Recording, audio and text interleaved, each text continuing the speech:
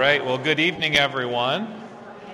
I'm going to go ahead and get started. So thank you all for being out here tonight and on this beautiful evening and giving up a little bit of time to spend with us tonight to just talk a little bit about our situation and current realities as it relates to Gaines Elementary School. My name is Ben Meinke. I know many of you in this room. I'm the superintendent here in Swartz Creek, and so I have the pleasure and opportunity to work in this district and serve the kids and families. And I want to start off by just kind of talking about what this is and how it came about. And so first of all, we, as you know, this past year have had a very, very tumultuous and crazy year that we've just come through. We're very thankful to have had a very successful year. Considering all that we had in front of us. But one of the things that has come up over the last year, and it's really been kind of a growing concern, has been, what is the state of enrollment in our buildings, in particular at Gaines. And many of you know the history, and I'm going to talk a little bit about that for those of you who don't know the history, and some of you know the history better than I do because you've been here through it all. But I will give you a little bit of a recap on that. And so today we're here to talk about ideas. We're here to brainstorm. I'd like to get your input. This is not a meeting where I'm coming with a solution, a single source solution. I'm saying this is the option that we have in front of us. But I am here to talk about the realities that we face and what we've been facing for a while. And so if you bear with me, I'm going to get into kind of the agenda today. So today I'm going to talk a little bit about our recent history with Gaines and some of the things that we've been talking about for a while. I'm going to talk a little bit about why we're even bringing anything up at all. What is the problem? I'm going to talk about possible solutions and ideas. I'll provide you with some information tonight to consider and to think about. And probably the most important part are question, comments, and input. I'm going to want your input. I'm going to be sharing this with our board. This is being videoed. They will get a copy of the video. We'll post the video as well. But we'd like to start to generate a brainstorm. So what ideas do you have? And after I share some of the data with you, I would like you to be able to do something that's very, very challenging. And the very challenging thing that I'm going to ask you to try and do is to put yourself into the position of a non-parent, non-Gaines community member. And that is a really difficult thing to do, to try and say, how do I look at this data and look at this situation as objectively as possible? And there's a lot of things to consider here. It's not just about enrollment. There's a lot at stake, and so we want to talk about those from a variety of facets. And then I'll talk a little bit about what our next steps are, and certainly we'll be around for additional questions if we need to. So I want to talk a little bit about the recent history. And so prior to my arrival in 2016, back in 2015, there was a committee that was established. There was a conversation that started around, the enrollment at Gaines Elementary School has dipped to about 235 students. It's not efficient. I'm sorry, I'm trying to stand in a place that maybe those microphones being turned off would help. I don't know. Oh, okay. At the time, the conversation was, this is the option. We need to close Gaines Elementary School because it doesn't necessarily make sense from a financial standpoint to keep running it. It's an inefficiency, so on and so forth. Okay? At that time, we had about 235 students, between 9 and 10 teachers, plus support staff and a principal. That discussion continued in 2015, and then towards the end of 2015, the Board of Education voted no on closing Gaines Elementary School. They said, we're not going to close it, but they told the residents at that time, many of you know this, you were there, I wasn't there, so you know it better than I do. I'm just kind of trying to provide a context here. They said, hey, if this enrollment doesn't look differently in the future, we're going to have to come and revisit this. And that was really the end of the discussion. I started in the district in 2016, so it was after this had happened. And in that time, we have had no discussion whatsoever about closing Gaines Elementary School. In the last 5 years, our conversations have been around how do we try to be as efficient as possible? What are the different opportunities that we could see out at Gaines? We've added some different innovative practices. We've had to try and be as efficient as possible, but we've maintained a very open and supportive approach to keeping Gaines open. And here has been our argument. The argument is, right, and most of you know this, if you would have closed Gaines Elementary School, you're going to lose a large number of the students that come here that are going to go to Byron or, neighboring districts. And that's going to then mean that ultimately you're really not going to be saving much money, if any money, by closing the building. So I've been a very ardent supporter of Gaines Elementary School. There are people who will have different emotions about the fact that we're even discussing this tonight, but I will tell you, this is the first time that this has been discussed since I've been here, and I've been a very big supporter, okay? I still am a huge supporter, and I don't like any conversation about having to make difficult choices around buildings or closing or any of those types of things. And that's not the only option here tonight, but what I do have to say is we've seen a consistent enrollment decline in the last 5 years. And over the past couple years, that enrollment has dipped to a point that now we are projecting at most 120 students in the building for next year. That's almost half of what we had back in 2015 when this was last discussed. So as huge a supporter I am, and as big of an ardent support I am of keeping everybody fully functioning, there does come a point where I'm not doing my job if I don't at least engage people in a conversation around what can be done. Because this is not heading in a direction that appears to be a positive trend. And there are myriad of factors for that. Some of you have some things that I'm sure you'll be able to share tonight to speak into that. But when you go from, almost a 50% reduction in the last 5 years in enrollment, the conversation has not changed from back in 2015. In fact, it's only gotten worse. And so from that perspective and that data point alone, we need to discuss this. So one of the conversations that we need to say is, then what is the problem? Why can't we just run the building at 120 kids? Running a building under capacity, which that would be significantly under capacity, leads to inefficiencies and inequities across the entire district. We have between 3,600 and 3,700 students in the school district, and so a decision potentially to keep a building open for 100 to 120 students has a drastic impact on the other 3,600 students.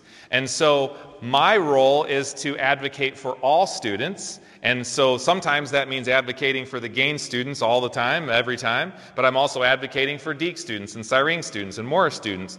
And that is something that can be very challenging to hear as I'm here to talk about representing the entire district. So the problem is when my argument about, you're going to lose students and this and that, when you run projections, that argument tends to have a lot less of an impact when you're seeing numbers of like 120 students. And then we're talking about how do we actually even run the building at that point and have an efficient model. Okay, so that's the big problem. We're seeing class size variance of 12, sometime projecting next year possibly 12 students in some classes. And it's very difficult to compare that to an inequity across the district where somebody might have 26, 27 kids in the same grade level. So when you consider those variances, that's very, very difficult to accept. Split classes. One of the options you have at Gaines, and we've done this in the past 5 years, I know, and it's not been popular amongst some of our families, is we've had to say the only way we can make this work, we got 12 kids in this grade and 12 kids in this grade, they have to be a split class.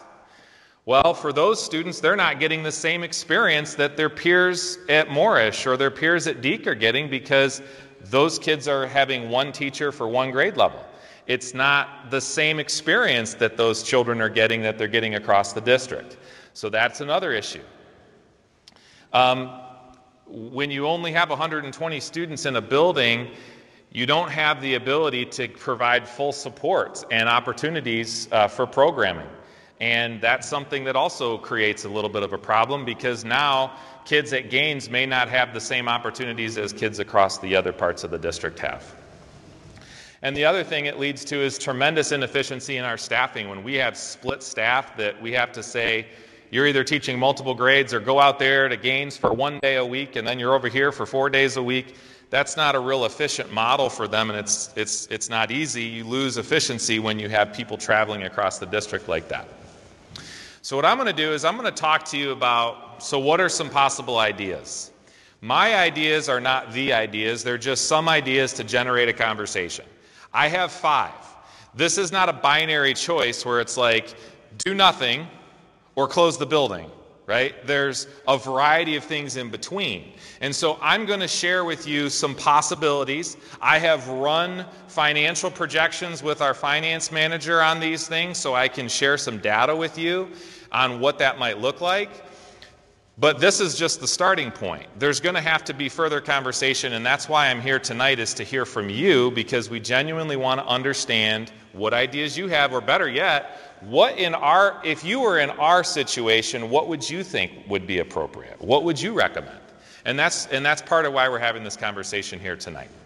So let's talk about some possible ideas before we start rolling into getting comment and suggestions from you. So idea number 1 is to fully staff and run Gaines. Now, I'm calling this the no change scenario, but in fact it would result in a change. And this is going to get a little confusing.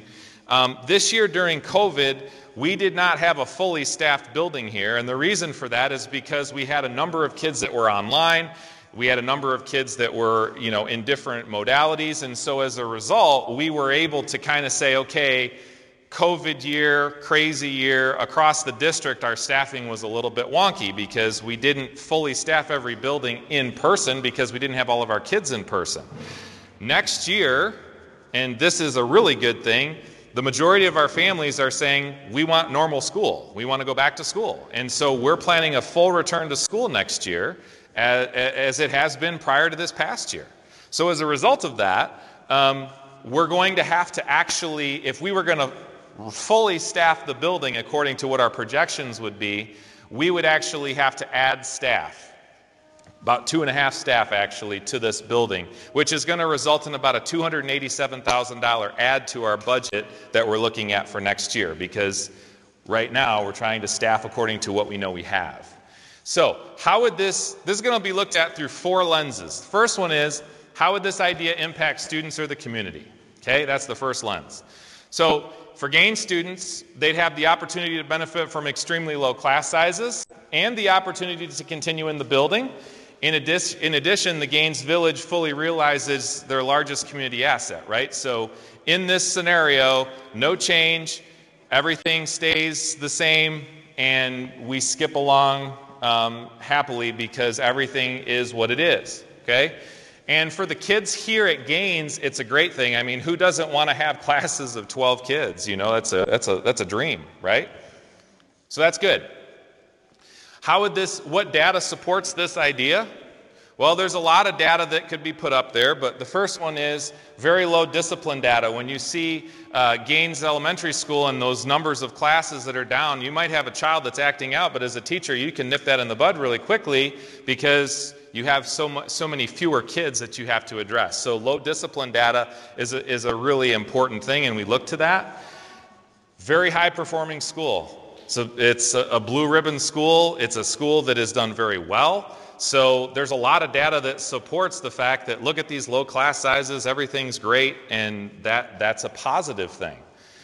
So there's some significant data that would support that decision. What are some of the possibilities that could happen with this idea? That's the third lens. So it's, how does this impact kids in the community? The second lens is, what's the data that supports this idea? The third lens is, what are some possibilities that could happen with this? Well, lots of small groups for Gaines students, right? There's opportunities to do lots of smaller knit, tight-knit groupings, things that Gaines has been accustomed to, tremendous ratio of staff to students, and we can continue to pilot innovative ideas. There's a lot that you can do when you have, that number of staff in a building to try some pilots and innovative projects, which is a fully amazing opportunity. The fourth lens is, what are some of the drawbacks that could come with this idea? This idea would cause the district to add 2.5 additional staff due to class breakdown. It would create an inequity with other elementary schools in the district. And there is a tremendous cost to the district when you're running any of your buildings in the red. So from a financial standpoint, none of our buildings should ever even come close to running in the red. And what that means is the amount of staff, the amount of operational costs, the amount of everything that you're pouring into that building, okay, you can't run it in the red because you have a lot of other things that support the overall district work. So you think about the way that transportation works, you think about our operation and maintenance costs, you think about just general school oversight. There's a lot of different pieces that are paid for out of a school. And so if you're running any individual building in the red, it's a significant problem because now you're going to have to offset that from somewhere else, okay? And so there's a lot of positive to this idea, okay? And this is probably, and I'm just going to take a stab in the dark, most people who are attending here tonight, this is like, good, we can go home after this idea, right? But the idea here is there is some significant drawbacks, and a large number of them, and why we're talking about it, are financial. So these are financial impacts. So this is strictly for this idea if we were to do nothing, okay? Or to add these staff members back in. It costs the district about $1.1 million to run Gaines Elementary School, okay, on a yearly basis.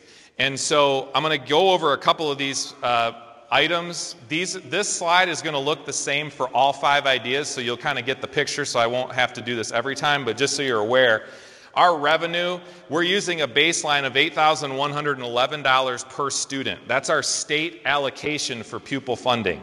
We will likely get more than that, but we don't know that yet, so we're comparing apples to apples. So at this time, we're using our 2019 number because that's the last time we had somewhat of a normal year. And so we're using that projected revenue number. We had 139 students at that time, okay, in 2019. And so we brought in, revenue-wise, about $1.1 million, okay? $1.1 million. And so next year, at our projected 120 students, which is a loss of 19 kids from that 2019 year, we're looking at about a $973,000 revenue stream, which is a loss of about $154,000.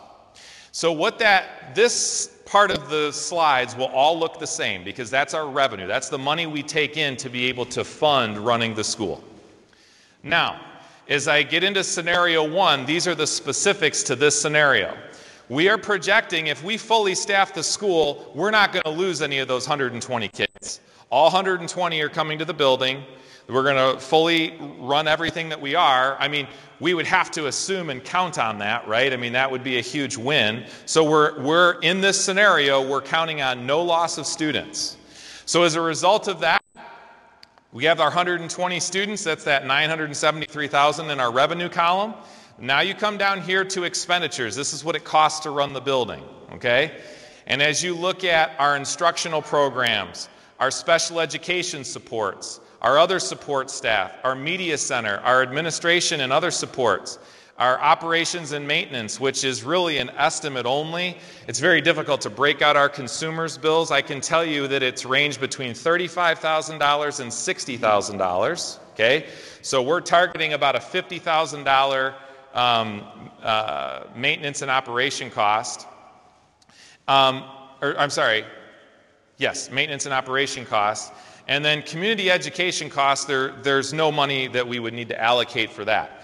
So in the event that we were to run no change, okay, it's going to cost the district $1.1 million, but the worst part of that is we are now running a deficit building in the red to the tune of about $113,000, all right? So what that means is there's no additional money. In fact, we're having to take money from other places to effectively run this operation, to the tune of $113,000 a year, which compounds to a lot of money over time. It's actually significantly more when you consider this number and what it takes to fund the building, but I'll get into that later. So from idea 1, there's a lot of positive. And by the way, we don't need to make a decision at any point solely based on numbers. We make decisions on a lot of reasons. Many of the reasons to look at Idea 1 is the community impact, looking at the student impact for the GAIN students in particular. Okay? So there's a lot to like about Idea 1, but I'm going to go through a few different ones. Okay, Idea 2 is running gains with splits. In order to do this, we could run gains next year with a K1 split, a 2-3 split, a 4th grade and a 5th grade classroom. That's the way that the numbers shake out in terms of running our classes. All right? So I'm going to go through the same 4 lenses now. Okay? Lens number 1, how would this impact our kids in our community? Well, from the community standpoint, the great news is the building would remain fully open, so it remains a community asset. Everybody's able to, still send their kids to school. Students would have a class size more like their peers across the district. So you're not going to see the class sizes of 12 or 14. They're going to be more similar to what a normal elementary class is for that grade level. And students would have to learn in a split class format. And this would likely not only remain the norm moving forward, it probably wouldn't change indefinitely, because what you're going to see is you're not going to have enough numbers to support any single grade level classes in the future. So eventually you would be moving to, depending on the enrollment trend, maybe even Little House on the Prairie, one-room schoolhouse kind of a thing, where you have a teacher with 5 grade levels, which we contractually couldn't even do.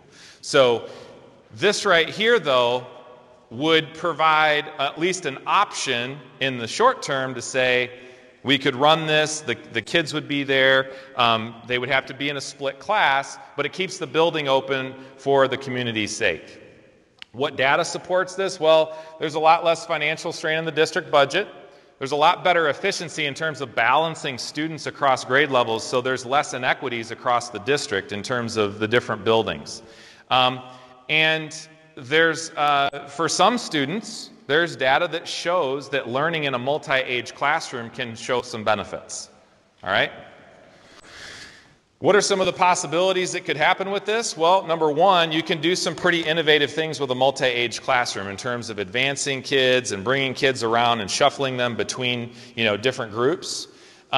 There's going to be more district-wide supports and opportunities because there's less strain on the financial side of things when you're running more of an efficient model like this. So across the district, there would be more financial resources to do a few different things.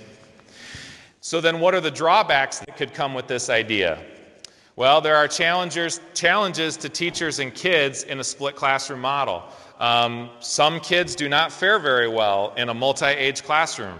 Or I'm trying to teach my 3rd grade group, and the kids are being so noisy over there that the 2nd graders aren't, the 3rd graders are being distracted by the 2nd graders. That creates some challenges for teachers in a split classroom. This will also likely result in some loss of students and families. There will be some parents, families, maybe in this room, who would say, if that's what you're doing, I don't want to be a part of it. I don't want my kid to go to that type of a class. So now you have an issue, because you're going to compound the situation where you're going to be losing some additional students. So let's look at the financials for this idea. Revenue is the same, okay? In this scenario, we are projecting that we would lose about 10 students. These are throwing darts at a dartboard. I mean, I can't tell you exactly what's going to happen, otherwise I would be retired and making a lot more money. But the point is, I can't promise you what would happen, but I think in this type of scenario, you'd have to expect that you're going to lose some families. So we're projecting in a split model, you'd probably lose about 10 kids. So now you're going to have a revenue of $892,000 because of the fact that you only have 110 students in the building.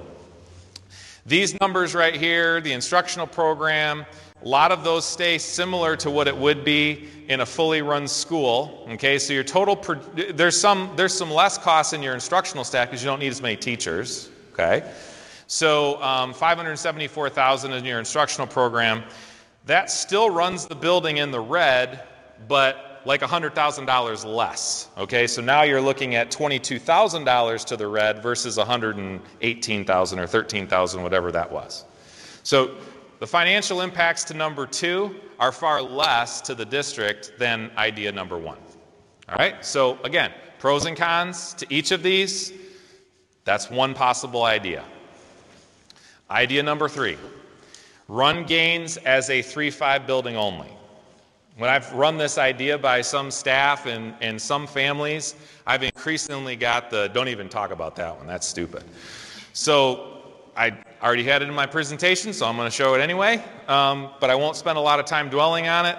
The reason why I don't think this is as popular is because I think what happens is you're really not solving a problem, you're just delaying the inevitable, okay? And that's not a place where people get excited about. But in this type of a model, you would basically have the early elementary kids go to the other 2 early elementary schools in the district. The upper elementary school students that are here would be able to stay and finish out here at Gaines. This would keep the building open, at least temporarily. Obviously, again, low discipline data, opportunity to collaborate with some of the other upper elementary schools. The possibilities of this, more resources and supports across the district. It would provide an opportunity for a longer transition in a closure situation versus making it more abrupt. So in some situations you might say this would like soften the blow for a year, especially for the kids that, or families that had kids that were already in the building. All right, we're gonna do this for 1 more year or 2 more years. The drawbacks are this only addresses the issue temporarily. All right, so that's the main drawback. Likely would lose students. You know, you're going to be losing kids in this type of scenario as well. So again, I'm not going to spend a lot of time. We're projecting at least a 15 pupil loss in this scenario, okay?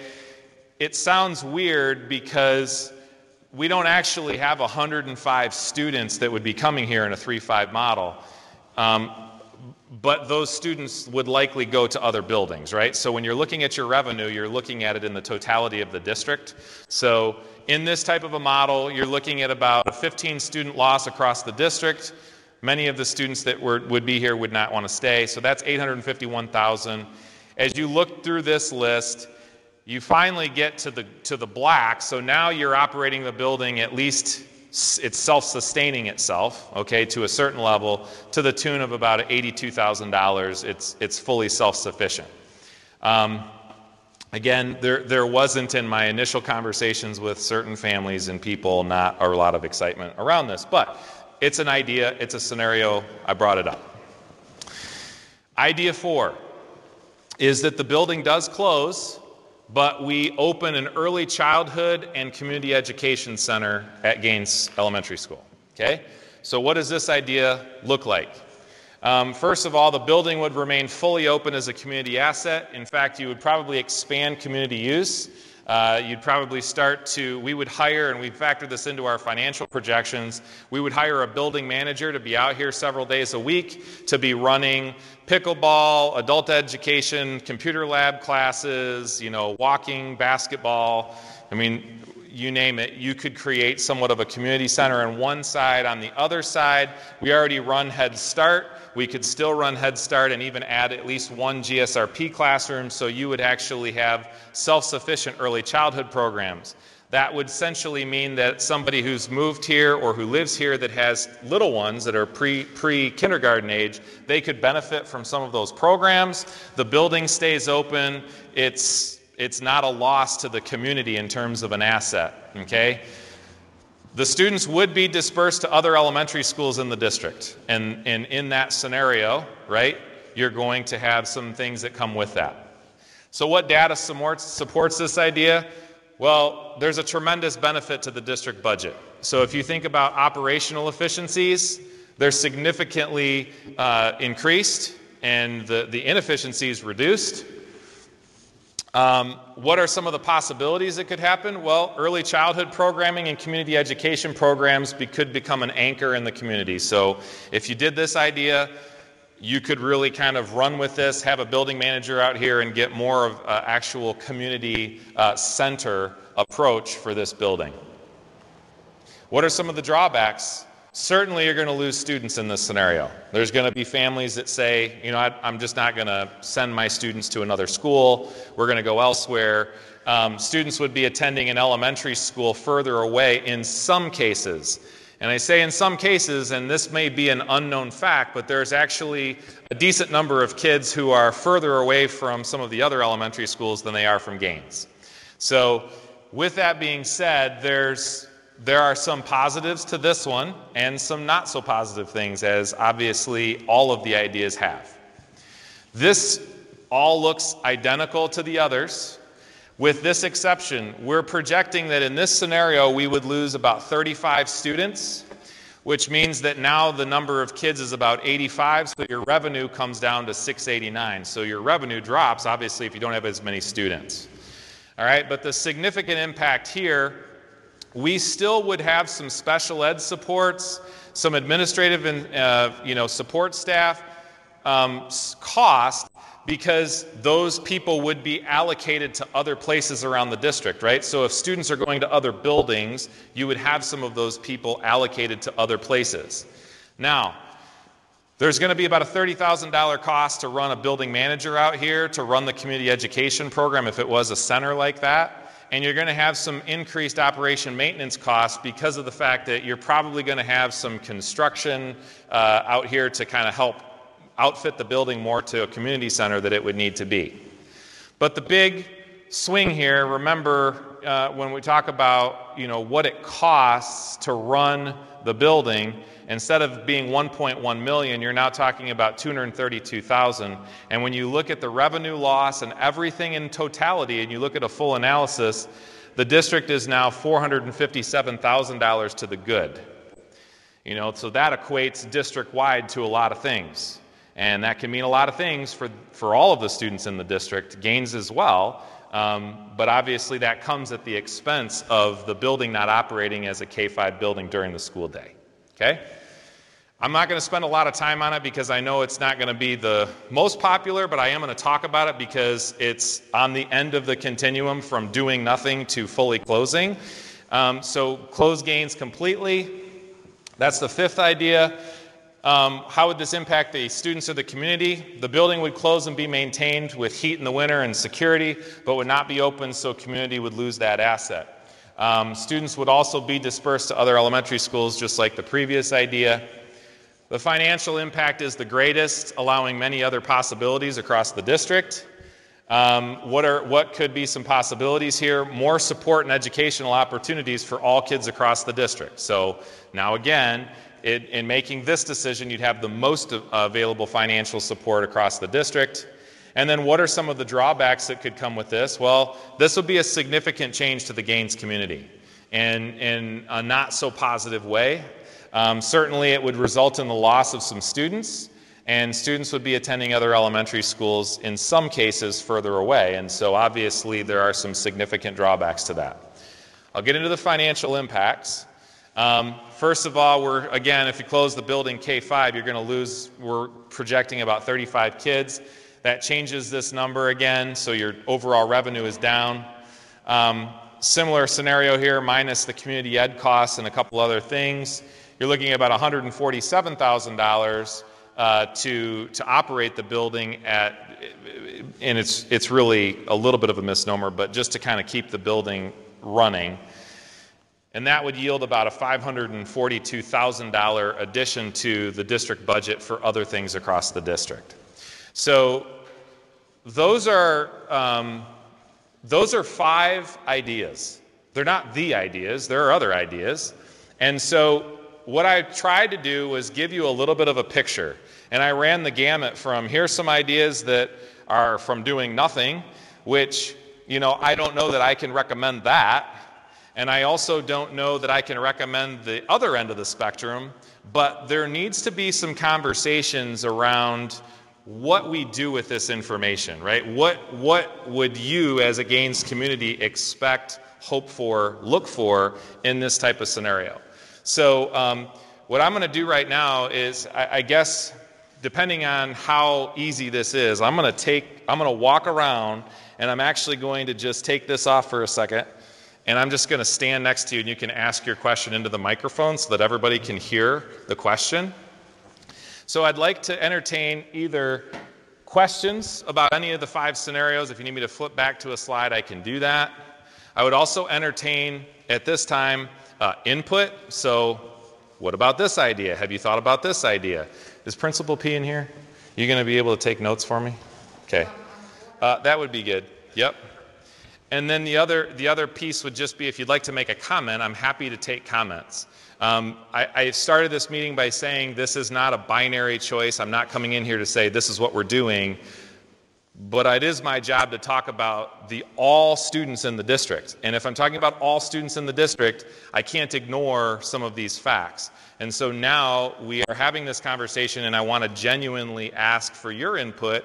And if you have questions, comments, or you want to make a suggestion, I'd love to hear it. So if you just want to raise your hand, I'll try and come to you, and you can ask your question or make your comment. So.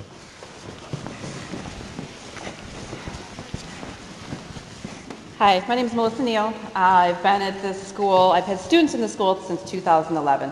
I'm going to take a little bit of time if you don't mind. That's fine. I just can't take this off. Sorry. Okay. I have a timeline that I've put together throughout the years.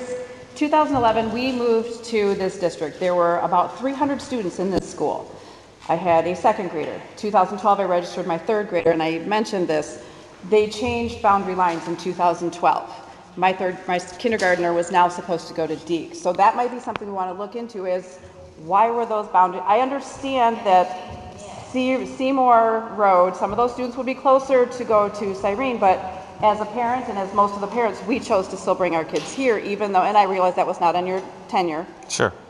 That those lines were changed, and all those children from Seymour to Grand Blanc Road north now all go to Cyrene instead of coming here. That's when our numbers started dwindling. That's when they started showing they're going to close the school. They've got plans for it. I understand that was not under your time. 2012, they moved the lines. 2016, we were a blue ribbon school. We were 13th in this state of the best test scores. The next year, a lot of our teachers left. I don't know whether it was of their own accord or whether they were moved. I don't have that information, and that's fine. 2017, we were still at 235 students. We fought that fight, and many of you fought right next to me, right beside me. We did that fight. We sat at 224 in 2018. Parents do not send their children to a school that they continuously hear, it's going to close, it's going to close. When are they going to close that school? So we continuously lost numbers. Again, last year, boundary lines were changed. We lost 8 families out of the school last year. So as a parent, as a resident, as a business owner, as a staff of this school, I kind of feel we're set up for failure. Maybe if we're going to rearrange lines to send more kids to other schools, why can't we rearrange those lines and send them here? If like I said, I understand they're closer. I get it. Hold on, I got more notes. Magnetic school. We talked about a magnetic school at one time. Do you want me to just come back and I don't want to cut you short. So do you want me to address some of these and then I'll come back and then you can take the next one? Does that work? You. Okay. All right. Yes. Sorry. I know Melissa. That was great. I know Melissa, and she'll have lots to add. So, and I appreciate that. So, here's a couple thoughts to consider. I don't know the deep history around boundary lines changing. I've heard that in talking, not just with you, Melissa, but many of the parents that have been out here. Okay, the boundary lines have changed. The boundary lines have changed. I don't know what happened in 2012. According to our transportation department, okay, and there are people in that department that have been here for 25 years, there has been no significant redrawing of the lines since in the last 25 years. What she will tell you, okay, now, and I'm getting a lot of nods like, no, that's not true, okay? I'm sharing, I'm the messenger here, but I will give you another couple thoughts to this point. What I will tell you is that she did say there were some situations where there was a subdivision or, a road that, was closer, and so it made more sense to do this or that, but we've also expanded Gaines territory in other areas. Here's one thing to consider, because I know that this has happened since I've been here. When we went to the elementary reshuffle, we created a more simplistic boundary line. And the simplistic boundary line was Morris Road. So Morris Road cuts the district almost exactly down the center. And so Gaines maintained their geographic area, but what we said was any of the people that are, east of Morris Road would go to the east side schools, okay? We actually have a small handful of families who live on Grand Blanc Road on the east side of Morris Road who come to Gaines, okay? Most of those families still come to Gaines. And so what I would suggest to you, and I know this to be true, because I've had the conversations with the families, in many cases, we even bus them out here, even though they're not in that new boundary. Secondly, to that point, when we opened up the elementary model, this was an unintended consequence. We had a number of Gaines families saying, I want my kids to go to that model. And so the question was then, do we force someone and say, no, you can't come, you have to stay there? That's a difficult thing to do. We have not, and I have actually heard conflicting reports on this to my knowledge, and I can't speak for the 500 employees we have, because people say things all the time, but certainly from our office, we have never supported the notion that if you want to come and bring your kid to Gaines, that you can't come here. We've absolutely supported that, and in some cases, as I said, we even pick people up that are not even close and bring them here. Because why? Why would we not want to try and create more efficiency? I mean, it would be great if we could run 24, 25 out here. The unfortunate reality when you talk to families is, while there are some that would like to drive their kids or be bused out, from a 5-minute drive to a 25-minute drive, there's not a lot. A lot of families say, I want to be 5 minutes from the school, not 25 minutes from the school. And there's just not as much population density in this geographic area. So I can't speak to what they did in 2012. I've been told that there have been some slight revisions, but we've always allowed people to come here or continue to come here on whether if they want to continue to do that. And that's been a part of the conversation that I know I've had since I've been here. So, I don't know that I could say that we've had some sort of redrawing lines which have caused this, because if somebody was redrawn, even if that were true, and they said, well, I still want to go to Gaines, okay, you can still go to Gaines. So, I know we lost people because parents wanted their kids to go to the early and upper L model. That did happen. That was not an intended consequence, but that in fact did happen. We pick up several families on Grand Blanc Road, and we bring them out this year. We bring them all the way out, and they're in the Morris side. So I know we're transporting. So I think that there's probably, the truth lies somewhere in the middle. There's a belief that the district is nefariously changing all the lines. I don't believe that's true. It's never been my experience. And there's also probably a belief that nothing's ever been changed, and I'm not sure that that's true either. I don't know where that's at. I don't know that that's the root cause of a 50% reduction in enrollment. I don't believe that either. So it's a good point, and it's a good thing for us to consider, and we need to be cautious about that. But you had other things you wanted to say. I only have one more, and you can leave that on because You got a projecting place. Okay. Yep. Yep. So is that off the table? And if you don't know, some people may not know if you want to tell them what that is. Yeah. So I think that's one of the. Can you write that ideas? This is one of the ideas that we started with 2 years ago, and what we said was, what if we, instead of running just like a normal elementary program, we would run like innovative. Katie, what did you call the farm thing? It was the Modern Ag. Modern Ag. So we said, what if we started a Modern Ag program? We know it would be really popular out here. So we started that program. We started to run integrated specials with kids instead of, running like just which we could have done, just run the run-of-the-mill. We said, let's run integrated specials. STEM will be a part of that, which, just so you know, the whole district is shifting to more of an integrated approach that started here at Gaines 2 years ago. So that was one of those magnet pilots to say, come to Gaines, try to do the Modern Ag program. You're going to get a totally different, more of a dynamic, holistic, integrated educational experience. And so we did. We tried that. Again, we just haven't seen, maybe it hasn't been enough time, but we haven't seen the fruits of that, in terms of people coming out. The other piece so to add to an idea that hasn't been tried, sometimes a magnet school means you're trying to run like a gifted and talented program, right? That is an absolute idea that we should put on the table. We are doing that in our cluster program through our early and upper elementary model. So that is something that is going to be happening at the other buildings, which is going to create a situation where it's like, we can do that here, but it's not necessarily going to be completely and entirely unique to Gaines. And so I think it's a good idea. I also talked to somebody who, along these same lines, thought about, and some people are going to just cringe when they hear me say the word, but there's this program that runs in Grand Blanc, and it's almost like a Montessori school. It's like a K-7 Montessori type school. And so what if Gaines became like a Montessori type philosophy, and we tried that type of a program? There's people in this room and also people that are here that would say, I'm not signing up for that. But at the same time, that would be another idea. Maybe that would draw people. So we are very open to whatever ideas that you have. And so I think that idea of a magnet school is good to resurface and talk about. I mean, I do think that's valid. I don't need it. Okay, all right, good deal. So speaking of the magnet school, would that also include something like what Davison did, where they had one elementary building that was the balanced calendar, and if students want to do, we thought of offering something like that? Yeah, for sure. So that would be another good idea.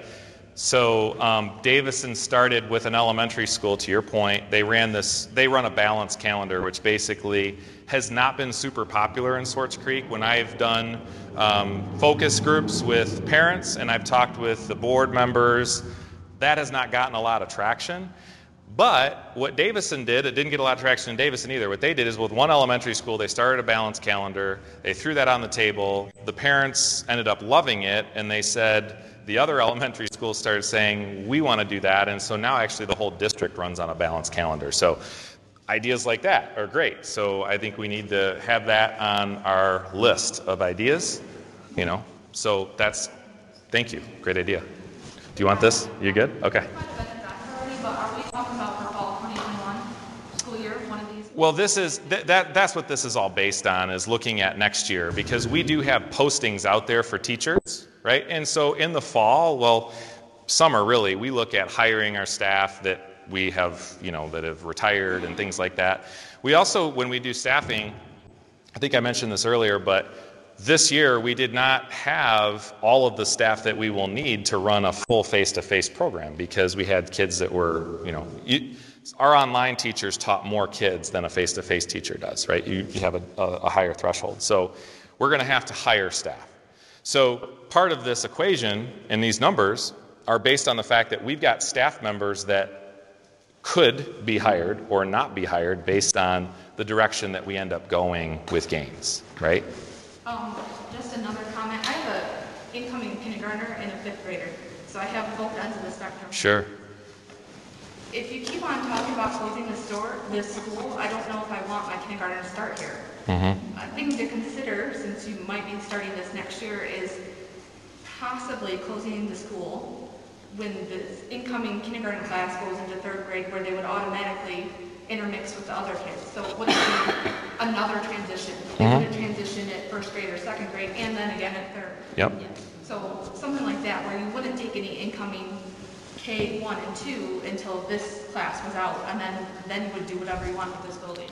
Interesting. So that would be basically like running an early L, or having it run, not moving to closure until this year's kindergarten class was out.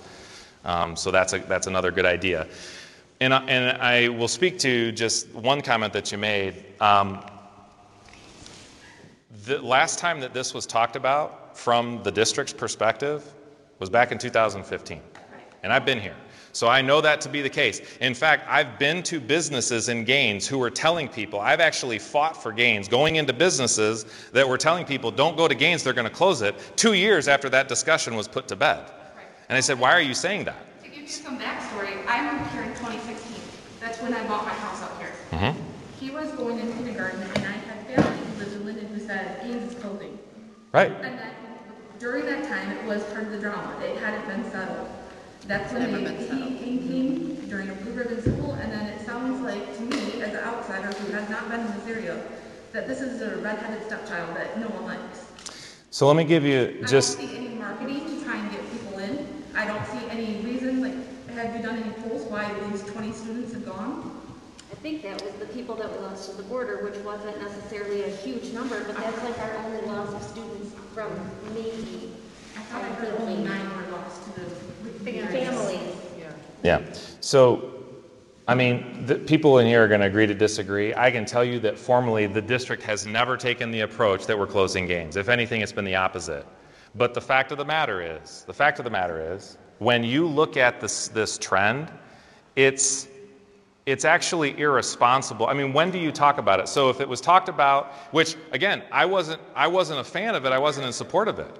But if you talk about 235, okay, so when's the next time that you talk about it? Do you talk about it when that number's 200, or when that number's 180, or when that number's 150, or when that number's 100? I mean, where's that line where you have to at least say, hey everyone, this issue hasn't gone away? And so we are running at an operational deficit and deficiency and inefficiency across the district. I don't say the option is just to close gains, but we have to talk about this at some point. I understand what you're saying. Well, if you talk about it, then no one's going to come. We haven't talked about it formally for 5 years. So. I don't mind talking about it. What I don't like is there's no polls on why we're losing kids. Why is a Byron Goss allowed to drop off right in Gaines Village? Right? That's not. It's absolutely wrong, and I cannot control. I don't have any jurisdiction to control their superintendent and say, you're not allowed to do that. I mean, we can say that, but we have done that. And we've actually... I mean, I don't live in the village. Has anyone asked your families why they choose Byron over Short Street? We have, and we've actually called people that have switched and have left. And some of those reasons are difficult to talk about. Some of those reasons deal with a myriad of things. I will say, to your point, we heard it's going to close, right? That's what they're hearing, and so that was part of it. And so I agree with you. I think that's a factor. That's not the main factor. We lose a large number of our kids going to the middle school. Most of our kids do not end up graduating, not most, a chunk of our kids, a good chunk, do not ever go to 6th grade at Swartz Creek. They end up going to Byron. I'm not going to lie, I'm most likely going to put in Linden. When you started, I gave you a chance, and I mean, we'll see what happens with Swartz Creek schools. When he gets into middle school, if you turn the district around, then he'll go. Otherwise, we're going all the way to Linden. The only reason that I've had both my kids so far going to Gaines next year is because they can be in the same school together. I don't see any advertisements on other schools. I mean, Linden is literally like a mile away from my house. I don't see any advertisements for Linden families to possibly come here because their lower paid kid or lower elementary can go to the same school. Yeah, and I appreciate the thought. So let's start with an idea about advertising. I will tell you there is a little, I don't know how to say this.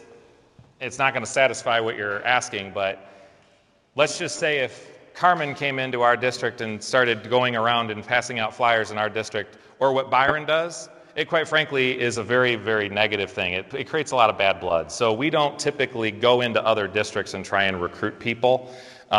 We do have more kids coming to us than leave us, but at the same time, that is not, we do marketing, but it is not usually something where we're going out into other communities and trying to pull kids away. That's just, right, wrong, or indifferent, that's just something that exists. I get that, but why isn't there even a flyer that parents themselves could share? I mean, I'm on a lot of groups that have families from all over, and if I'm advertising for my elementary school that I think is good, then maybe they'll possibly think twice of it. Yeah, I think that's... That would be on me advertising for you. I think that's a good idea. So let's add advertising and maybe even something for parents to use for those advertising things. I just have a statement. So the Byron Bus has bothered me for years. I will say, and I don't know if anybody knows this, the Byron, they draw a fine line. They actually don't come across the Shiawassee-Madison County border.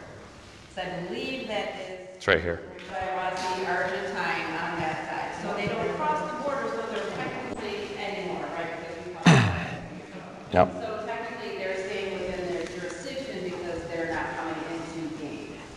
Whether that's right or wrong. For sure. Yep. Okay, we got multiple, so let's start here. Do you want this or are you good? No, Okay. Okay, I want to make a little correction to something you said earlier. Sure, please. You said that the school buses will pick up kids on Grand Blanc Road east of Moorish. They will if you transfer your kid west of Moorish. I am on Grand Blanc Road east of Moorish. Okay. My son should be going to Elms Moorish. We chose to stay at Gaines. Yep. And we filled out the inter-district school of choice. But the busing has us, we can either drive them to school, or if we can find a bus stop west of Moorish. So we just happen to have family just west of Moorish. Gotcha. And we allow one other family to get picked up there. We couldn't allow like a ton of people. But I do know, I mean, this is just the people I know, so it didn't go around and like ask anybody. Sure. But a few. They could not do that. They could not find a family to bus with, and they could not bring their kids. They had to have busing that came to their house because of their work situation. And so even though they didn't want to, because of their work, they had to do the Elms Moorish. Sure. So that was just a couple of families. But I appreciate the correction, and I hope I didn't misspeak when we don't always bus out of area, but that Grand Blanc, you're right, it's west of Moorish Road, and if the bus is traveling by there, or they can get to a stop there. Yeah. For example, we would not go up into the north east corner of the district and pick somebody up that wanted to come to Gaines. We couldn't make that happen. It sounded like we were picking up some of the students on Grand Blanc Road, just east of the border. Okay. Still, the ones that just got cut off last year. You're right. And that's not true. Yep. We have to drive and go over the border. Thank you. Yes. Yep. Yes. Do you want this? Do I need to come down there? You're good. So we do have a fantastic Head Start program. Yep. Here, wonderful people, love them to death. Does that bring in revenue to our school to help us out? No. Is that counted towards us? No. Head Start is a countywide program. It's run through G-Card. And Head Start, basically what we do is we allow them to have, it's almost revenue neutral. We allow them a space, but typically those kids that are in Head Start end up being from this community. So it's providing a service to the community. You see the free preschool signs, places. They have every intention and desire to want to come back here, and I think from everyone that I've heard, they've been great. So, that would be good. It isn't a revenue generator.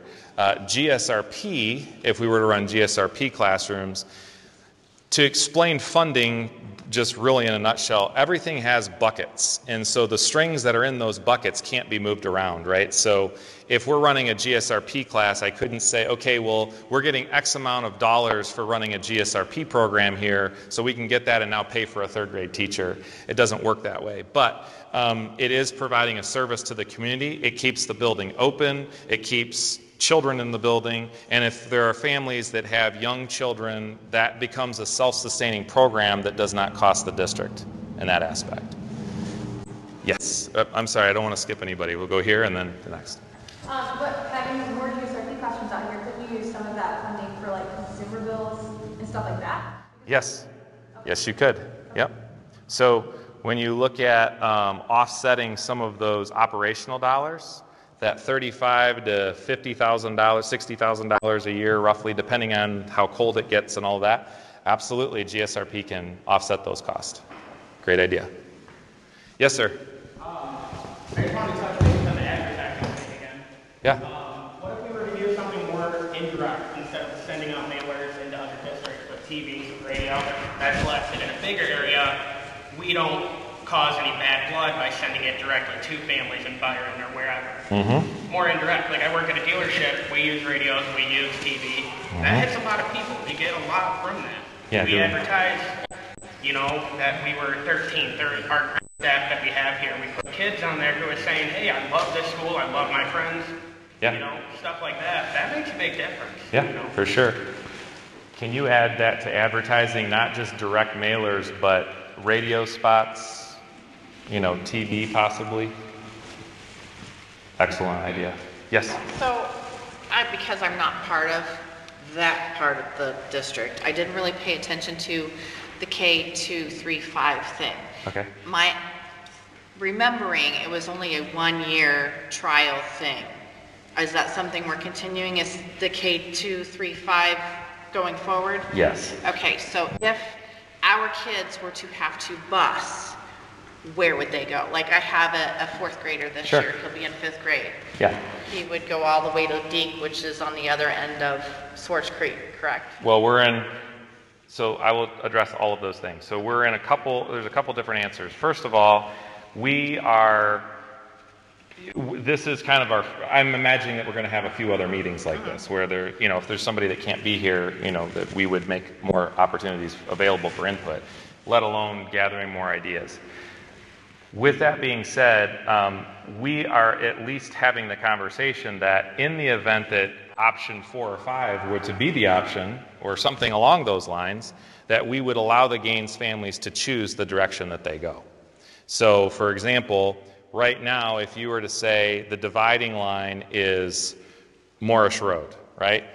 But you lived east of Morris Road, you would go to the east side of the district. If you lived west side of Morris Road, you would go to the west side of the district. So that's just kind of a blanket statement. So what that means is that if you live west of Morris Road, which most of the Gaines kids do, they would go to Cyrene and then to Deke. And the busing for that, the busing cost is almost neutral. So what happens from a transportation side is that the buses travel out empty.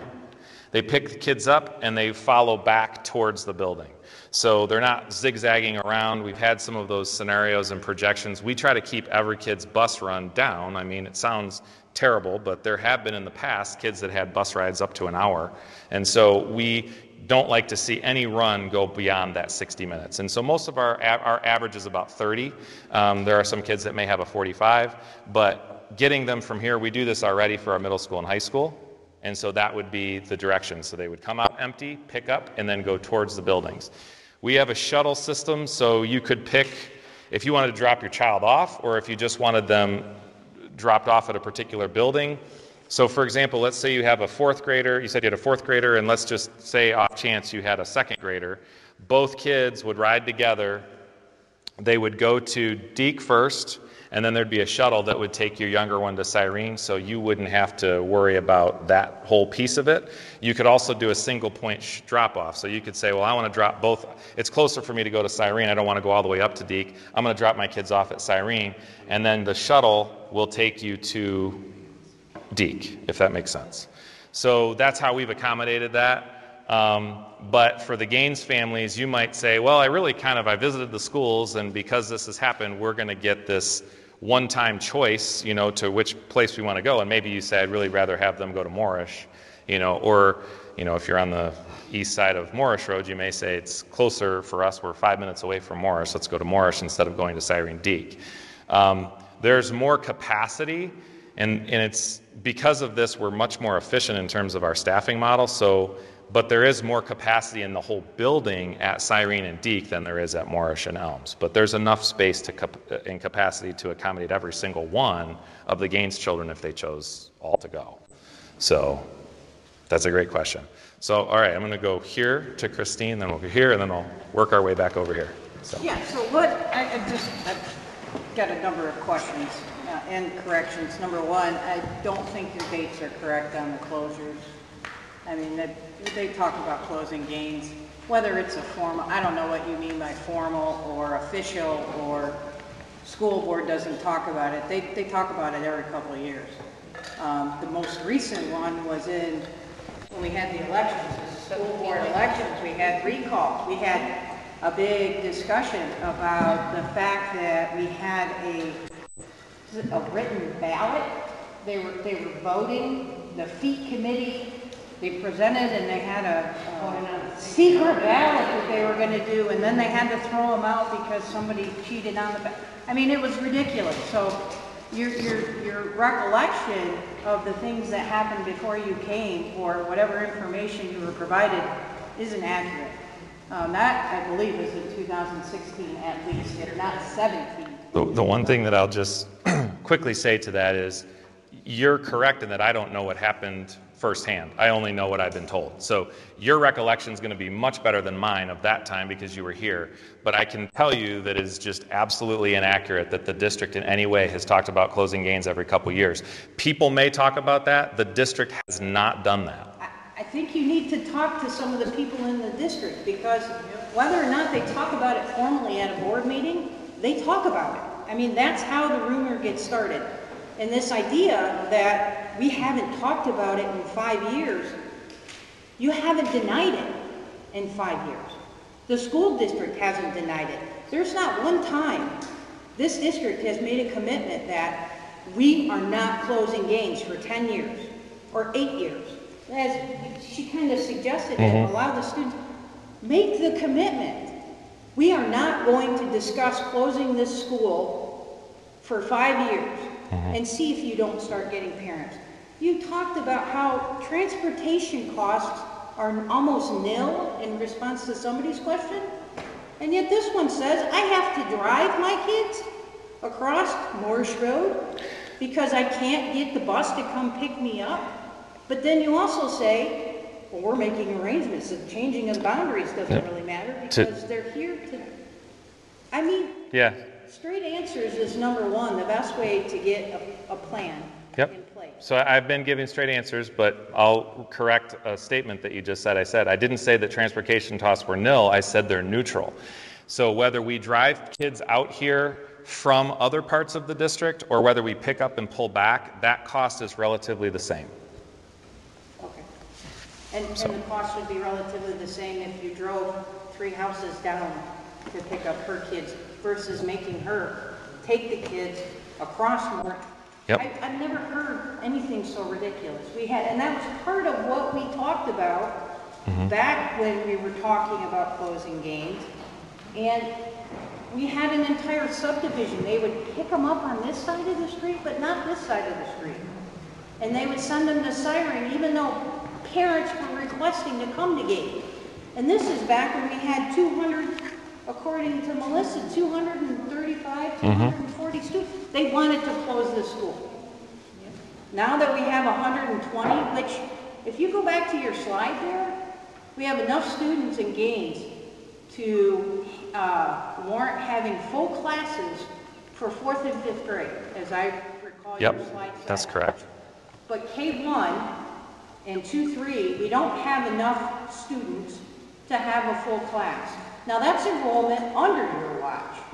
That means in the last 3 years, am I doing the math right? Enrollment at Gaines has dropped over 100 students.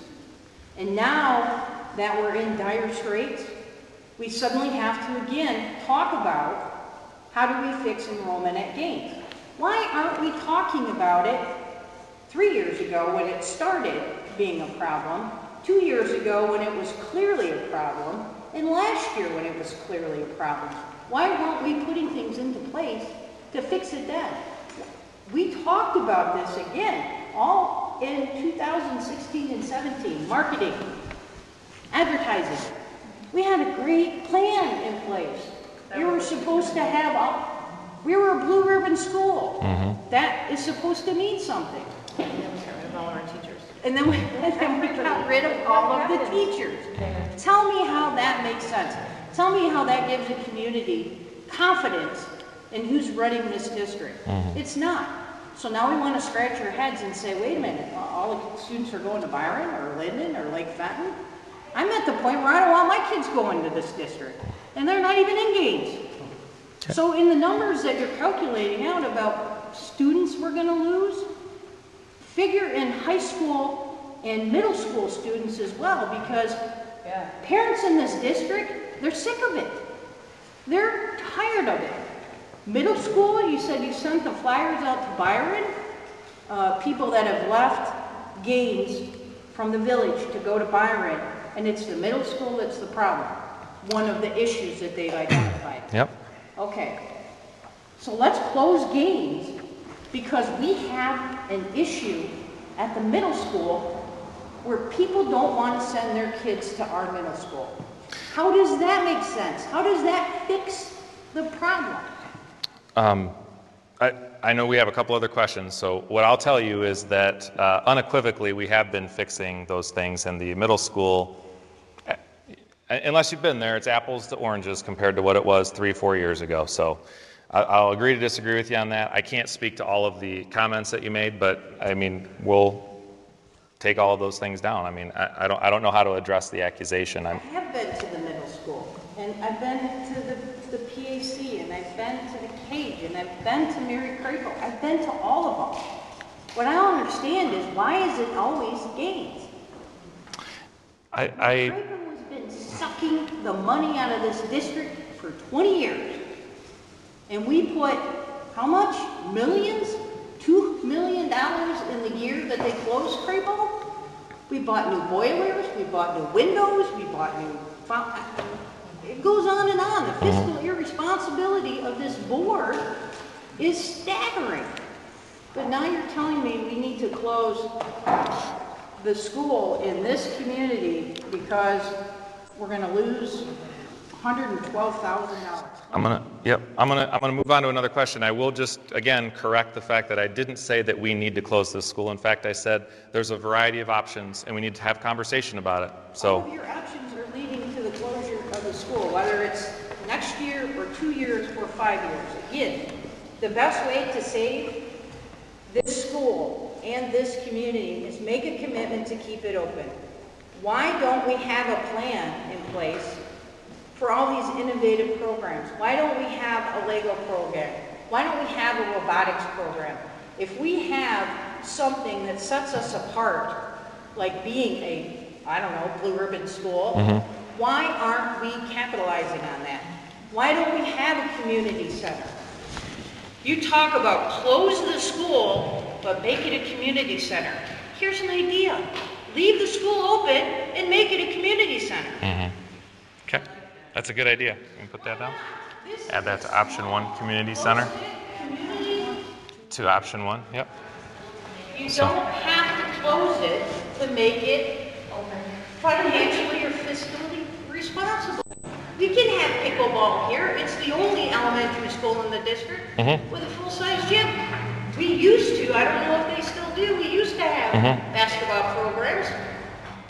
Yeah. You could get groups, especially now that the pandemic's over, you can get all kinds of groups. Absolutely. Absolutely. Charge them a nominal fee to offset the cost. Yes. Yes, sir. I'm just curious, are you the only board member here? I'm not a board member. I'm just the superintendent. But the board member, right? Chuck is... Secretary, yeah. Oh, okay. I didn't know. I'm sorry. I just didn't think there was no sense of urgency for those guys to care about the school either if they weren't attending. You know, because you keep saying that I support not closing the school, and I was just curious on the other one. Like Chuck, well, how do you feel about the school? He's gone? Yeah. That's how he feels about it. Jessica's here. Chuck is a supporter. Right, but I was just curious because they're not here and you're the only one here, and it just was weird to me that this young lady's here also. So. Yeah. I don't think anybody's ready to, well, I don't want to speak for them, but it doesn't appear that there's a weighing in on this yet. The first step is to have a conversation out here, generate ideas, talk about some of these things. I hear what people are saying, don't talk about it, but I get it. But there's people who have been on the board for a while who know our frustrations, who is right on with us. Yeah. That there is talk in the community, don't take your kids there because they're going to close it. Whether you say it's not that. I agree. No, I know what you're saying. Yeah. I agree with that. And whether you say that the board isn't talking about it, well, maybe they're not talking about it with you, but they're talking about it. They are talking about it. So. Okay. Yeah. Okay. If I may, Yeah. I would like to continue listening until the end, but I do have a couple of comments to address some of the things that have been said tonight, because I really, as a board member, I'm here, I appreciate the conversation as a whole. It is my job to come here and listen, I think, and then try to make the best informed decision for what's in the best interest of our students and our staff and our district as a whole. So it's important to me to come here tonight to listen to what's being said, what the concerns are. I think, as Ben has said, what ideas haven't been put on the table yet, but, oh, I thought about that, that's a great idea. Or there's some misperceptions out there to be able to address those as well. So I don't want you to think that I'm just sitting here and I don't want to say anything. I think it's my job to sit here as at least as far as right now and listen, and just a minute to really listen and formulate some things and then have a response in part, but it's not my be-all, end-all response tonight. Right. Thank you. Sure. I can speak for all of us that you're attending. Where is it? They don't care. They're like, well, it's not a priority. You know, I don't know if you've been with the district for a long time. I'm educated. I apologize about that, but this is what Chris has been saying. It's a fact. It's a fact about. I talk to the other families, and I'm friends with the other families. They send their kids to Byron, and it's because the school's going to close. Because they keep talking about it. They know she's right. Make it a 10-year plan. Hey, we're gonna all in on games, right? Let's help us support it, and we will. We'll do it. When in 2016, I don't know. I'm just assuming, but I'm a firm believer that they didn't close the school because all the parents were up here screaming and yelling. We took care. We painted. We spent our own money. We painted the building. We made it look sweet. This place looked really good because we did all that. And that's why they didn't close the school then. So I do appreciate you showing up inside and know you're on the board. The other board members should be here, taking it all in as well. How can you make a decision by a video where it's probably showing your belly the whole time? Or my rear end. Yeah. Not a good picture. Yeah. You can't give a good judgment by just a video. You have to be here. Right, feel the vibe. Sure. Okay, we're going to go here, then there, then here. So my question is pertaining to the bond. So there's certain things here at the school, I think AC was one of them, that was supposed to be done. Obviously with COVID, the schedule probably got finagled. Is that work still has to happen here at the building, correct? It will happen. And obviously, whatever happens with this has an impact on that. Okay. Yeah. And then it's because I think one of the things is if we can make sure that everyone knows that okay, the work is still happening here. We're showing the district is showing support. Okay, we're going to push this through because like we had a problem this year with heat. All right, we had students basically getting heat exhaustion in the class where they had to go outside and play water games to stay cool because it just wasn't good enough with the fans that they had. So I think if we put forth a little more, thank you. Put forth more information about, say, what the schedule is of getting that stuff done and showing, that might help letting people know that, okay, there is some thought of keeping the school open because we still have to pour money into it and get the work done because it's kind of pointless to put a lot of work into a building if we're just going to close it. For sure. Would you write bond future update conversation there? Yes. I had a question about the transportation. Yeah. I hear you saying that you're going to make it work for us to get our kids out to the other schools, and maybe if we want to go to this school instead of that school. How come we're not putting that effort into making sure the parents who want to put their kids in games but don't because they can't get busing? Why is that effort not happening? And why is there not an effort to really get out there and find out what parents would prefer to send their kids to games but aren't because they can't get a bus? Okay. Katie, can you add parent survey about Gaines Elementary School and put in there elementary choice? That kind of gets to what you're saying, like. Right, yeah. And I mean, I know I personally have people in my own family who've driven all the way from practically Corona and Elms to bring their kid here. And then other families who want to do that but can't because there's no bus. And like, why haven't we figured out how can we make that work? If you're going to make it work for me who lives in the village and decides, hey, I want my kid to go to Moorish, then why can't we make it work for the kids who live out by Moorish who want to come here? Great question. Transport between the upper and lower elementary, why can't we do a transport out to Gaines? You can do a lot of things, right? So it's just a matter of where you're putting your emphasis on those things. So I think these are good ideas. That's kind of why we're here, right? So there is a difference between a shuttle to Deacon, Cyrene, and Gaines and any other building in the district. It is a longer shuttle, right? So it's not quite the same. But to your point, if there were truly, more parents that we do elementary choice requests, And we don't usually see a lot of people requesting to come to games. That doesn't mean that we have put the necessary, to your point, have we kind of couched that option more, push that option more maybe? You know, that's kind of what I'm thinking. You know, what if we did a survey of K-5, said, hey, you know, if you had the option, you know, would you, if we could get you there with busing, would you do, you know, would you like to go? I think that's kind of where you're getting at. Yeah, so. like if we could provide transportation, would you still choose Sure. school or would you choose games? Yeah. I think you would have to add the before and after school care along with that. Oh, yeah, I mean, I didn't really realize that I that have to many send my of my kid to kids. Siren next Yeah, year that's- before and after care. That's insane. Okay.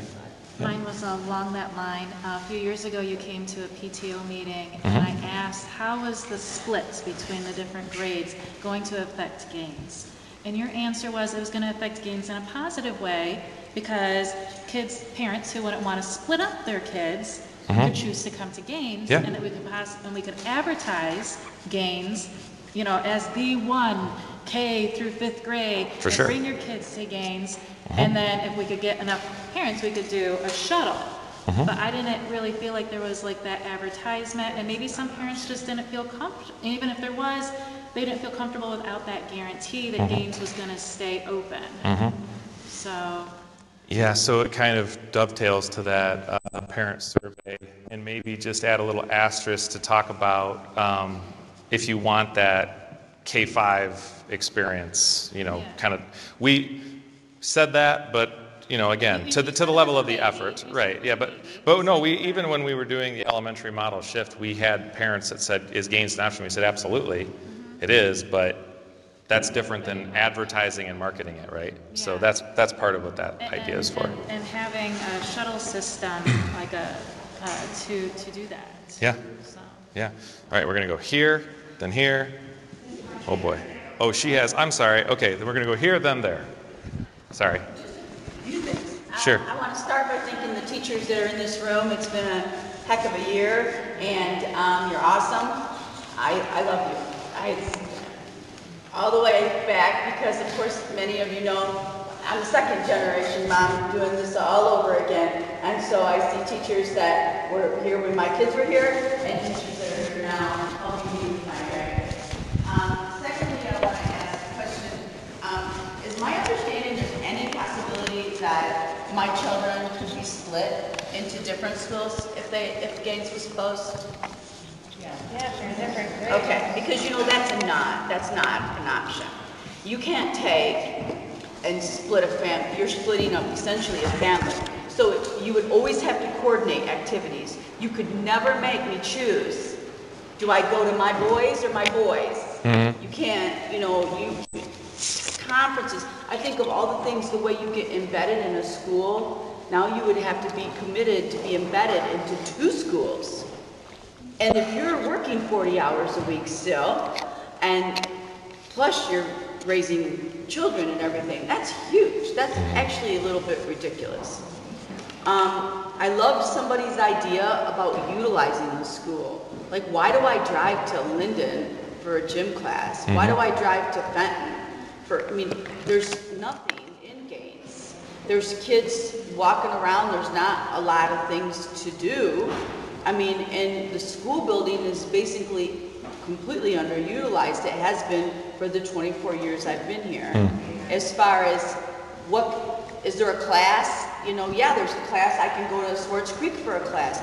Never once have I been, hey, there's this great class going on right here in the village of Gaines. And I think that would really bring in the school. And then also sometimes I wonder like how much you care about the school.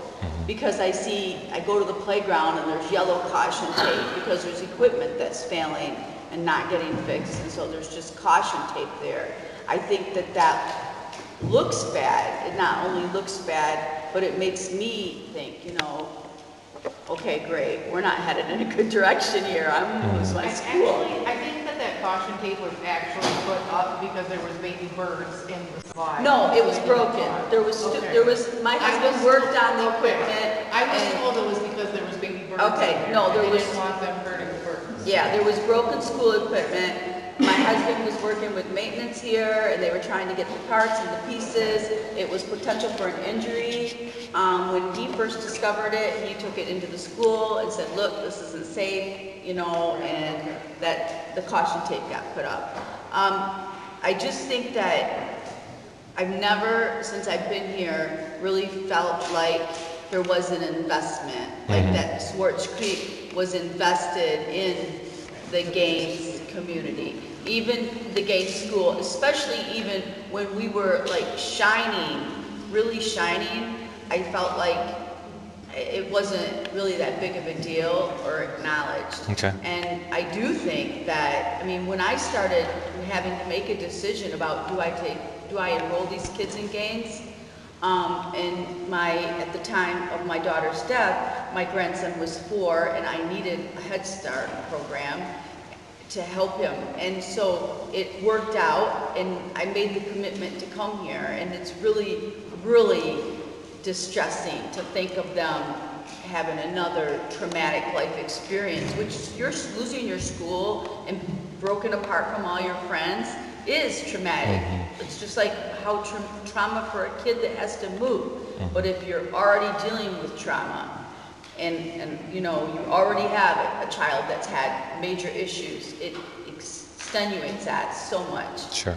And the help that we've gotten here, because we are smaller, and they're able to give us that help throughout COVID or from the beginning when I enrolled the children, and the personal commitment that I have felt from the principal and the teacher and everyone, it's just been amazing. And I'm scared. I'm scared to death. Well, actually, I wouldn't stay. No way. I'm not giving this, we're not doing this again. I'm not taking a risk of splitting them apart. I'm not taking a risk on all of the things that you would ask me to if the school closed. I'm one of those 10, which I think is way low. I agree. Mandy's got 4, so her 4 and my 2, and we're only 2 people, 2 houses side by side in Gaines. And the person that mows my lawn, his 2, there you go. Now his 4, my 2, his 2. Now we're at 8, and then I'm only talking us 3. Sure. So I feel like you're really going to lose a lot more than you think. And they're not coming to middle school, and they're not coming to high school, because we're not coming back to the district for that. So I just think that it's a bigger loss than for you, and it's a huge loss for me. I feel it right to my core. I really hate to see this happen. Sure. So could you add just like an asterisk next to when she was talking about the splits? I don't know if we have that in there, but you know, moving to splits versus what we had. Okay, we're coming here, then we're going here. So GSFP was pulled out of the school this past year, right? And moved over to Little Dragons. So I know a family that, well, and the daycare was also taken out of here, which for me was kind of, last year. This is kind of pain in the butt for me. Didn't you just say that GSRP does have a revenue stream that follows into the school, right? Yeah, they become self-sufficient. So the GSRP dollars fund GSRP programs. They do not fund any additional programs, but they do fund themselves. So if you were to have a GSRP program in the building, then that would be a self-sustaining program. It wouldn't be a burden to the district's general fund. In terms of the GSRP allocation, so to speak to this past year, we are only given by the county a certain number of slots, and all of those slots were filled at our central Little Dragons Learning Center. The state has come out with all of these dollars that the feds are putting out there, and they've said we're going to open up possibly additional slots for next year. So it would be possible to possibly bring another GSRP class, and we've already got licensing out here to be able to do that. And then maybe So. bring daycare back. Yeah. Well, that's key, I mean. Yeah. You got that? Yes. So, you're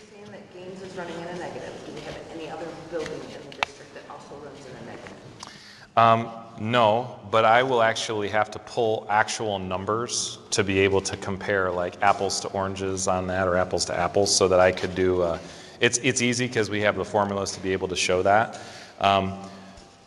There aren't schools that run in the red, because you have to figure that the individual school building has to generate enough revenue to pay for all of those ancillary district services. So everything it takes to operate the district, everything from legal services to our insurance and casualty and loss. I mean, there's a lot of things that are outside of just what the school district or school building pays for. So if you're ever running an individual building in the red, it's exacerbated greatly, because what in fact is happening is the rest of your district, none of those other district costs are being supported. So that money is coming from somewhere.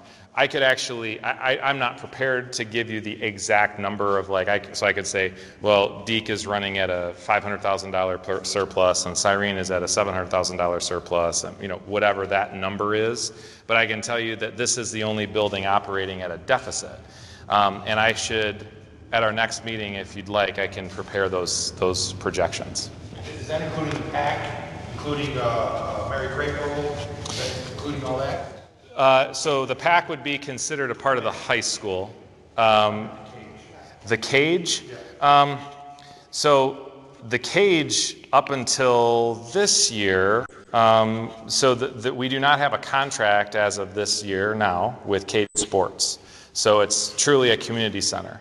So the community center, you have to think of, like, for example, our stadium, some of these other extra facilities, they're not school buildings that are housing students. So you're going to fund $50,000 to run and operate, this community asset for whatever, the cost is.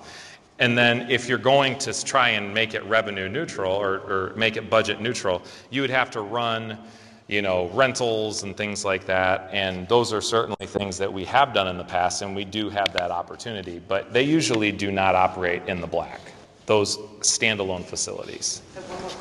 Okay, and then I'm going to come back over here. One of your slides says that our classrooms are 12 to 14. Yep. We have classrooms in this building at this time that run 12 to 14 students. Moving into next year, we are projecting one of the grade levels to have 12. Next year's, correct. But is that including, that's before, like kindergarten registration or anything like that? Well, we've already had kindergarten registration, and we have additional time that somebody could bring their kindergartner here, so that would be great. So I do know of multiple babies that have contacted me and said that maybe there's an issue with registering right now, that they have not registered yet. Yeah, I have at least 3, if not 4, lists here in the village. I don't know if it's paperwork online. Well, tell them to get registered, send me an email. I mean, we have people that can help them go through that process. So, let's get them in touch with them. Well, there you go. It's a totally different conversation. So, okay, I'm sorry. I think you've had your hand up the longest, so sorry. I have a upcoming 5th grader and a 1st grader. Okay. I've been here this whole time. I went here. My mom was here. The whole family did. Awesome. To see the separation of the kids going to different schools, that sucks. And I'm going to tell you personally, because my son had to go to the early 5s at Morris because they didn't have one here. And that he had to ride the bus all by himself at 5 years old. He wasn't 6 yet, he was 5. So he came to school with his brother walked inside, he had to get onto a bus that had 3 kids on it, or 4 kids, go to Morris. You would have had an enrollment child here if you would have had an early 5s program here. Yeah, For the same, okay, so there's 2, just in this room. Anybody else that had to move because of that? We went to Argentine. See, so there's another reason that you might need to try to look to find the situations. There seems to be a lot of classrooms that you could turn into if you're losing your GSRP program or your preschool or whatever we're calling that. Start an early 5 here for kids that need it, instead of shipping them off to March. He hated it. He hated being on that bus by himself, and he had to do it back and forth. every single day for a whole year. And he had to leave his friends that he met there to come back here because this is our school. And I am one of the parents that if this school was not here, we would probably move to another district. Because I graduated from here, and this school has drastically dropped, this district, since we were even here, what, almost 20 years ago. I know that's not on you personally, I'm just saying. Sure. It's angering to see how things used to be run and becoming a parent who is now into the school going, these people are not making any sense.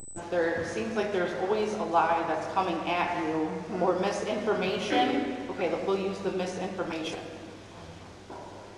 That's coming at you from all over the place. They don't want to close, they want to close, they don't want to close. In my opinion, you asked me to separate myself from a parent from the district. And in my personal opinion, if I lived in this district but didn't have kids in the school, I would actually ask you, why would you close a blue ribbon school that makes you money, right? That makes you money when you're a blue ribbon school, correct? It does. You can't tell me it doesn't. I mean, Academics has to bring in money somehow. I mean, it's Stuff from the state. If it's not acknowledged, I mean, not everybody talks about it. Yeah, I think that where maybe you're onto something there is the marketing of that achievement, Okay, right? yeah, Is that what you're saying? Yeah. The next thing is, this school does such an amazing job with our community and with each other that everybody helps everybody else in this community. Am I wrong in saying that? Sure. If you need something, we'll give it to you. We'll help you find it if we can't personally help you with that. So if you had such a well-functioning building here, and you're asking us to buy everything, we buy every school supply for our children. We supply paper towels, we supply wipes, we supply markers, crayons, dry erase board markers. How are you in the red if we're supplying all this stuff, doing these fundraisers, chipping in for our kids' schools that we couldn't even come into the building this year? You know how hard that is for a parent to walk your child into a building Especially and this know that year, you can't get into it? All the teachers were new. There was not a single returning Exactly. teacher this We year. never even got to I meet- sent my kid Yeah, to we never school even got and to never meet met them. the teacher. Yes, we didn't even have a Because the meeting. one long-standing teacher we had here, you guys. And we don't understand why they're all moving, but every time they're here, they're moving. We're losing And then we have staff. half a principal. We had a fifth grade teacher for the first time in how long? And he's gone now. Where did he go? I heard he was in another building in this district. Yes, they all went to other Swartzberg schools. Exactly. So why? Well, What is that their That's- choice, or are you forcing? oftentimes it is. So I don't want to get into everybody's personal reasons, but I do know there was an individual who was here, and he's an administrator in another district now, so he took a job promotion. But I mean, yes, most of the time we ask teachers, what's your preference? Sometimes it's by choice, sometimes it's not by choice. There's a myriad of factors to that. So I mean. My last statement is. Can I speak to that for a minute? Do you mind? So one of the things you have to understand from a teacher perspective, right? Being out here, you're a standalone, right? It's very hard to collaborate when you don't have another grade level partner, right? So our teachers are so incredibly strong because they can stand out here by themselves on an island. Sometimes that's not for everybody, and they long for a collaboration partner. I have made a personal goal, and Mr. Micah already knows about this, for next year because COVID did a lot of things, but COVID's also opened a lot of doors. So for us personally, we have great professional development plans and locked in for our teachers to be able to reach out to their grade level partners that are in other buildings to help them with that. So to speak to that, as Mr. Micah said, it is sometimes their choice because being out here, you have to be a strong, independent teacher in order to do that because you are out here away from your colleagues and there is that disconnect. But we've already made the commitment to shore that up so that those teachers don't have those feelings anymore because that was a need.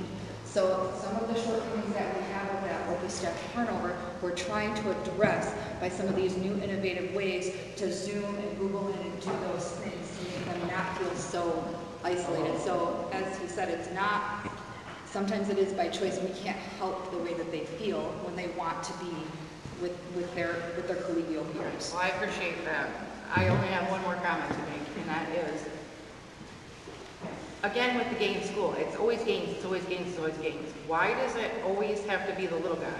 Why can't it be one of those big other schools that you have 5 other ones, and they move here, and you close one of those buildings, and you make them come here, instead of us always having to go there?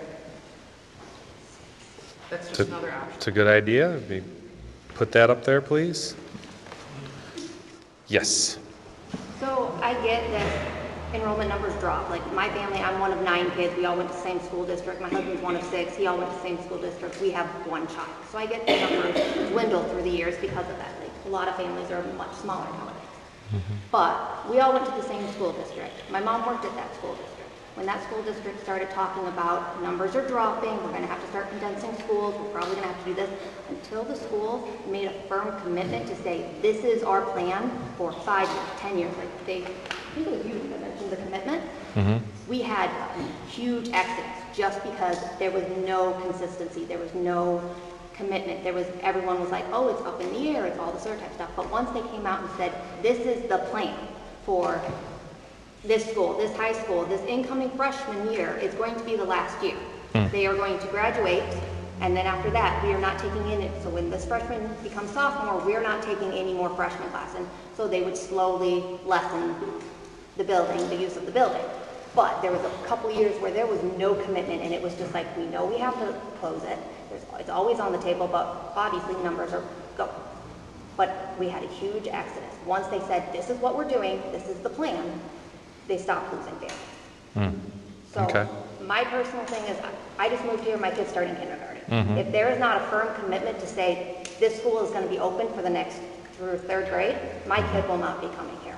Due to COVID, due to all other life things, she's been in way too many preschools as is. She needs consistency. And I mean, I hate to say it, but it's just like, yeah, oh, it hasn't been on the table since 2016, but yet everyone's heard about it.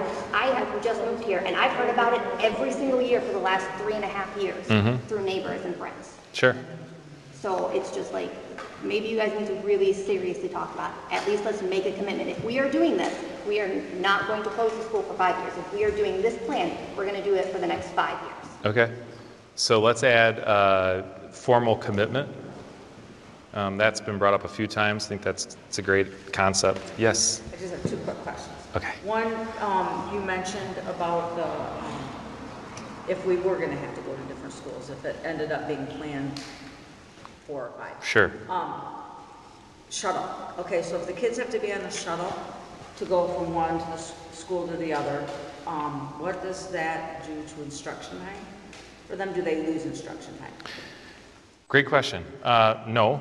The upper elementary and lower elementary buildings operate on a slightly staggered time schedule, so they're about 20 minutes difference. Okay. So that allows for kids to get in, and then they have the same amount of instructional hours. Okay, so my second question is, let's say it's August, 2 weeks before school's supposed to start, before a decision on what we're doing. And let's say that decision ends up being the plan where we have the split classes here. And I decide that that's not for us. Will I have that opportunity at that time to pick one of the other elementaries in Swartz Creek? Yeah, so we have in-district elementary choice all the time. It gets back to the comment that was made about, doing that survey and finding out who may like to, kind of pushing that idea of, do you want to try to go out to Gaines kind of a thing. So yes, we have in-district choice that happens all the time. So those are options that are available. Not a deadline. But that would be an option with 2 weeks notice. She's asking, hey, we're given 2 weeks before school starts. I don't like this program that you guys are finally deciding. Is she going to be able to say, with 2 weeks notice? You know what? We have done things like that, yes. We've had kids come to the school 2 weeks into school and moved them to, basically, my answer to you would probably be different if I hadn't been through this year and we figured out we can pretty much do anything. So, it's not like my best plan to say, hey, we'll tell you 2 weeks before school starts, and that's not our plan here. It's just, this is kind of the initial brainstorming session, talking about a variety of things, a variety of options. We're going to take a lot of these things back, but we're going to have another one of these meetings, right? We're going to have more of these, so we don't have like a defined timeline or saying. So when are you hoping to make this decision? Well, this is the conversation. So the conversation is do nothing, which is, we're getting some good feedback about that, right? Do something, but run it more efficiently, which may or may not be everybody's first choice, right? And then those closure things, those are things that are probably going to have, there would have to be real strong impetus to try and move quickly on that, so that would probably be more of a long-term discussion. But this is about, it's my job to be informing the board about our current status. And I understand this, why gains, it's not about gains. I understand also the comments my neighbors talk about it, they talk about closing. Anybody who knows me from these meetings, when I'm out here, I talk about the fact that it's a financial loser to close gains. I've said that for the last 5 years. That argument has waned as the enrollment has dipped to where it is. I've gone and I've had conversations with community members and I've said, why are you telling people the school is closing? Where have you heard that? Well, they talked about it back then. Well, we're not talking about that now, we're not doing that. I can't certainly control gossip and I can't control what people talk about. Do I acknowledge that it's happening? 100%. I know that people talk about it. I'm not discarding that. But we have tried to make that commitment. I think there's some good ideas here on things that we can kind of roll forward. I think we're going to have to schedule another one of these, not just for the people that are here, but you made I know, to your point, I can tell you that there are some board members that wanted to come tonight, but it didn't work. I do believe that you would find that there would probably, in upcoming meetings, maybe be some additional members of the board that could make it. And I think that would be good too. So I have time for maybe a small handful of additional ones, and then we'll schedule another one. So maybe some that haven't gone. So we'll go here, then here, then here, then here. Okay, I'm sorry. We'll try and get a sixth one. So, I'm sorry, you're here? So obviously the board keeps talking about closing gains because it's a financial loser. How much money is this school losing over the past 5 years since the discussion has been brought up year after year? Well, I mean, you'd have to look at like a enrollment, count. So. How much did they lose last year? How much did they lose the year before that? Can I actually pull? So from like 2019, about about 150,000 a year, compounding. So the last 5 years, we're losing $150,000 a year.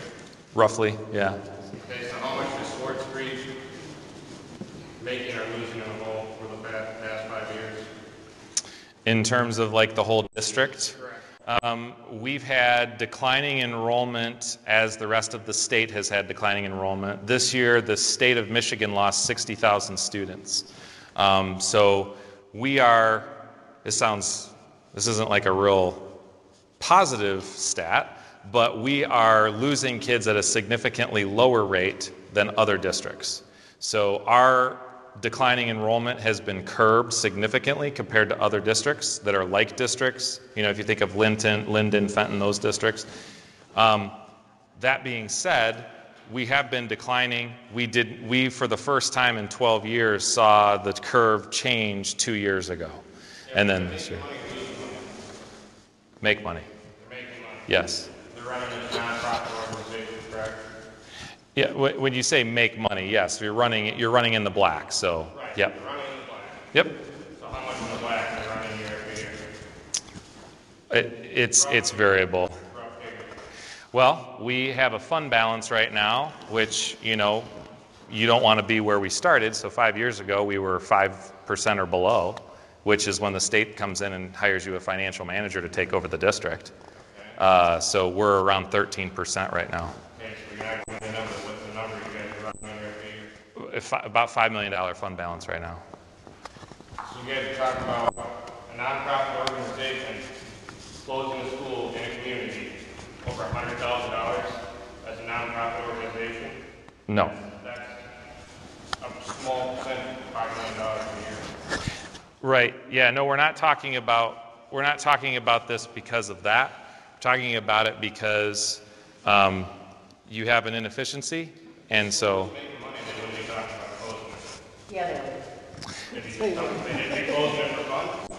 No, it's not closing it for fun. The hard conversation, and this is the difficulty. Again, the district has 3,600 to 3,700 students. The 120 of them out here are just as important as all of the others. But at the same time, when you think about equity across the district, you have to talk about it from a district perspective. And so if the district had an additional $600,000-$700,000 every single year, what would that mean for children across this school district at all levels? So it's not responsible to not talk about that and to just ignore it. Now, it may not be the best decision to do anything. Maybe option one is the right decision, but we have to talk about it. And that's why, because you're talking about equity across all the district.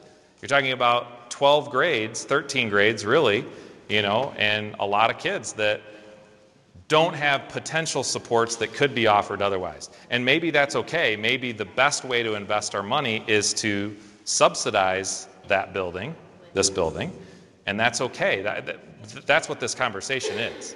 And so these comments and notes are going to be taken back and shared, and we're going to have more of these conversations. So it seems like if you close the school, it would affect all the kids in a negative way. Opposed to just paying a little bit more money, the bottom line goes up just down a little bit. You guys, as a whole, are still making money as a nonprofit organization, which is fantastic as a nonprofit organization. Is that $100,000 that you're going to lose next year really that big of a deal in the whole? no, that particular number is not, but that number is going to be higher than that next year. Well, because that's giving you a projection from 2019, so you're seeing about a 19 student loss, which represents. 2021 in the projection. You already know your projection is going to be higher. That's not a very good projection. No, we have a pretty good handle on what we think those numbers are going to be. You just told me it's going to be higher. What did I tell you? When I told you the number that we're right. Yes. You're talking about you're looking at revenue, but what you have to look at is expenditure. So when we staff, so this is what I said at the beginning, when you staff your building, right, you staff based on a student to staff ratio. And when you staff based on a student to staff ratio, you're not fully staffing for all of the kids here. So if you fully staff for all of the kids here, you're going to add about 2.5 additional staff members. And we do have postings that are going to be out there. About 287,000. 2.5 staff members are going to cost $287,000. Teacher costs about $100,000 with their benefit package and everything. Really? Yes. You got each elementary teacher here is making $100,000. They're not making $100,000, but by the time you pay 45% for retirement, by the time you pay a $25,000 insurance package, by the time you put all that together, it's a rough number. It's between $85,000 and $120,000 for a teacher. So, all right. Yep, so we're going to come. Sorry, I know I had pointed to 5. They don't feel they're making $100,000. I don't feel like they're making $100,000. I think they should actually make $100,000. But yeah, I agree with you. What I'm telling you is the direct. 2.5 divided by, $287,000. You're talking roughly $115,000 a year you're spending on 2.5 teachers. Correct. That's part of what I'm trying to explain is the salary is actually one of the smallest portions of the cost. Another $70,000, even if you pay more teachers. Still as a whole, you're talking about closing a whole community that's based around this school over your whole budget is less $100,000, $150,000, $200,000. Doesn't make sense. Okay. You know what I'm saying? You've had your hand up, I'm sorry. Kind of bounces off this. I was wondering with your figures on the first where it was like leave as is. Yep. Because we've been running split classes for a while now, and so I just wanted to make sure that this was representative of us already splitting and not being fully staffed because my kid came here when it was 3rd, 4th, and 5th all in one classroom. Mm-hmm. And I know it was still 2 teachers, but it wasn't 3. So is this set at like full tilt, or is this actually what we operated at with the split class already in it? This is full tilt.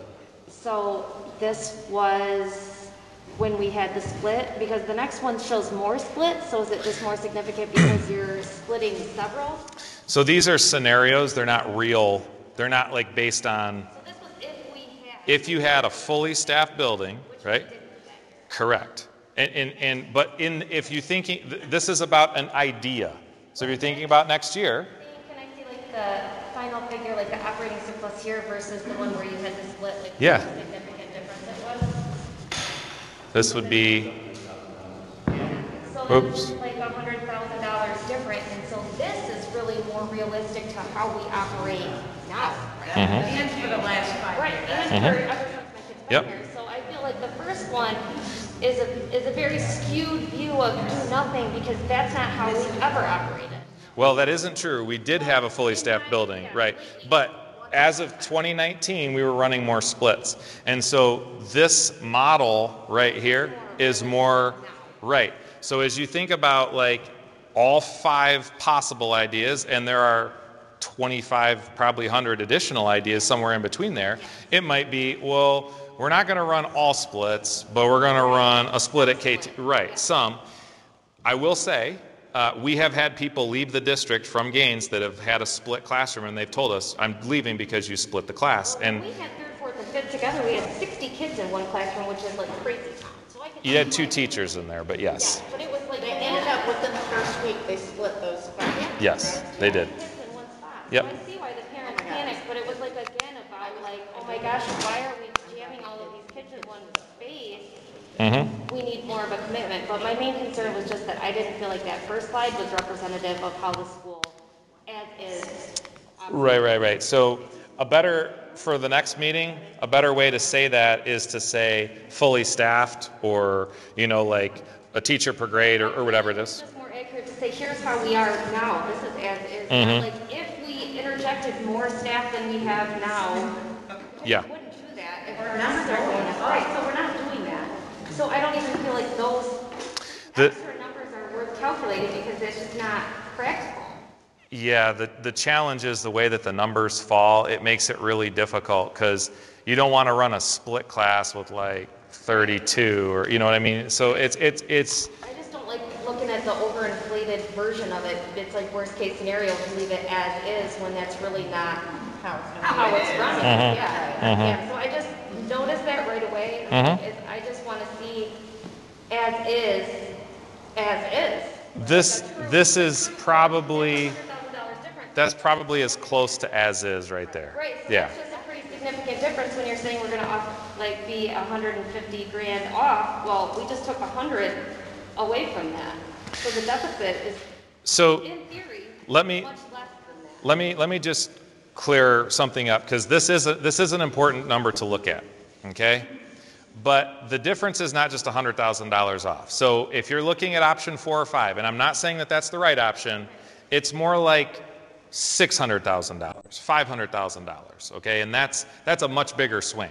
And that's a building, that's a compounding thing every year. Now you're talking over 2 years, $1 million, over 2.5, So you can look at numbers a variety of ways. I'm putting out scenarios that are potentials. These may not even be the things that people decide they would like to even look at. I just wanted to start the conversation somewhere. What's the margin at Elms Road? You're asking the same question that was asked. I don't have that, but thousands? yes. Okay. Okay, we're gonna go here, and then we'll take one more. Or you had your hand up still? I just have a comment. Okay. How many other Blue Ribbon schools are in the district? 0. Why don't we use this as a model for the other schools to follow and bring some of the kids out here? The question was, why don't we use this school as a model and bring more kids out? How many other schools are blue ribbon schools? And it's 0. Yeah. Okay, I'm sorry. Last 3. 1, 2, 3. I think the point that we have to look at is that, okay, yeah, there's a problem, so we need to look at the solution. And I don't think the solution is closing the school. You obviously hear a lot of people don't want to do that. Sure. So the real key that is, how do you fix the problems? And one of the problems is transportation. That's been something that, so it's going to be a multifaceted way to fix your problem. You're going to need to look at transportation. You're going to need to look at having GSRP and Head Start and Early Head Start to be feeders to your classrooms, not just here, but in other parts of your district as well. You're going to need to look at childcare options for families because people aren't going to choose to come here when they have to go somewhere else to go to latchkey services. They're just not. And then you could also really look at, you know, a lot of families don't qualify for Early Head Start. They're over income, especially out here. So maybe you want to think about doing some childcare options out here as well, because those are also feeders for your school. So you need to look at feeders for your school to get it to grow. Can you add tuition-based childcare? Yes, sir. 2 quick questions. Yep. The first one, if we do end up closing, kids get dispersed, can your other schools support it, and are there going to be is there going to be increases in the cost of sending them there, and what's that compared to keeping them here? How does that work together? Is it justifiable? And my second one is, everybody's goal here is to keep this school open, right? You can't work towards a goal until you know how to achieve that goal. What do you and the board and all of the district need to see to keep this school open? What do we need to do? What do you need to do? Is it going to be making a profit, or can we be close to it and offset everything? So I think let me answer that a couple different ways. First part of the question, without question, there's plenty of capacity in the other elementary schools to house the students. That's just the first part. The count? How many students are going to be? Okay, so at Morrish and Elms, you have about 450 students in those buildings. At Cyrene and at Deke, you have about 300. So the west side is smaller than the east side. In terms of cost of transportation, as I kind of said, it's about neutral because they're going to be brought in. The buses are coming out empty and they're pulling them back into that area. We already do that for the secondary runs already, so it's pretty cost neutral in terms of transporting them out there. So the real question is trying to peg and project, and you aptly said, we have no idea. I mean, there are going to be people that leave if the building closes. Right. We know that. We don't know how many, but that's what you're throwing a dart at a dartboard, and maybe 35 is not enough. Maybe it's 50, maybe it's 60. We don't know. No, and I totally understand that you can't for sure put your finger on that. I get that. That's not my question. My question is, how many students are there going to be in the class? If you project, let's say we close the school, how many did you say you thought you would lose? I mean, we don't know, but in the projection, 35. 35. Yeah. Okay. So if we lose that and send all the kids out of here, is it worth it? Price-wise, are you gaining enough profit, or not profit, but money back to justify doing that to a community? So that's. Like I said, my wife wants to know what's your head count per classroom out there? Because my oldest is high on the spectrum. Very high functioning, but he's still on the spectrum. Big classrooms aren't going to work for him. Small classrooms do. He does great. Sure. That's another thing that we have to look at. Other people have to look at, Yeah. So is it justified? Yeah. So the classroom sizes are going to be bigger in other buildings. That's part of the inefficiency. So while it is wonderful, I mean, what'd you say? How big? That's my question. 26, 27 at the early elementary. After. Yeah. So you're going to have a balancing. So you have in the upper elementary schools a little bit higher. So higher numbers in classes, yes. That's ridiculous to ask third graders to have 30, 35 kids. But not 35. We don't have any 35s. So. A couple years ago, supposedly. That was the estimate. You just said 26 to 27 they're not that high. in the lower elementary. Yep. Say higher. So recommended. Our goal, our target class size for kindergarten and first is 26. Most of our classrooms this year are running around 28. Okay, and what are the numbers to show that that's a good number? Because I know years ago that there were reports and research and all sorts of type of stuff saying that you can't have 25, 30 kids in a lower elementary school class and have them be successful. So you want to close a smaller school and put more kids in there, which is actually going to hurt more kids. by having more kids in a class? No. So in the event that there were kids, so there's going to be teachers that are not hired, right, to fill some of our current gaps. If the teachers here are going to fill those gaps, so you're drawing down, you're balancing classes. Classes are getting balanced. But that's what he's asking, like what would the numbers be if this school closed and kids went to other schools? You're saying 26, 27, 28, it's going to be what they are now, is what I'm saying. But does the research support that much for? So there's said that was ridiculous to ask of elementary school kids to have that many in a class. That's what I'm asking. Okay, so you're going to ask a ton of different people what the research says about that. There is no empirical research that's out there, and I disagree with this, so I'm going to make a statement, and then I'm going to qualify it, okay? And I'm not for or against, I'm going to give you so there is literally no empirically vetted meta-analysis that would suggest that class size has a significant impact on learning. Now, I'm going to tell you, as a former teacher, I find that to be ridiculous, okay? So from a practical standpoint, as somebody who's been in a classroom, 28 is harder to manage than 12 or 14, okay? So lower class size gives, if you just want to do a math equation, more time, more of my energy for each child, right? So it makes sense that a lower class size is going to be better.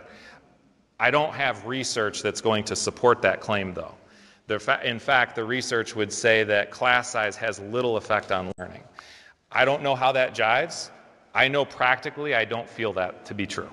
So with that being said, you asked about the research. That's what's out there on that.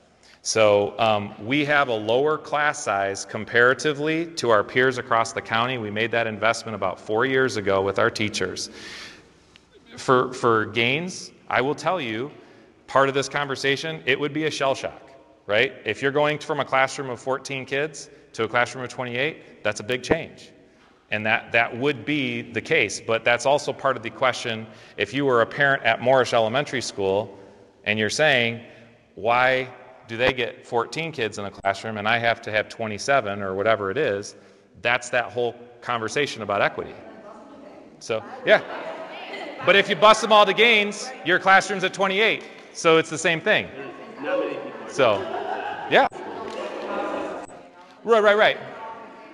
What I'm trying to say is if you could balance that and you brought all of those, you drew those down to 25 and then you brought 25 out here, now you're balanced. But you're not going to have 14. Right.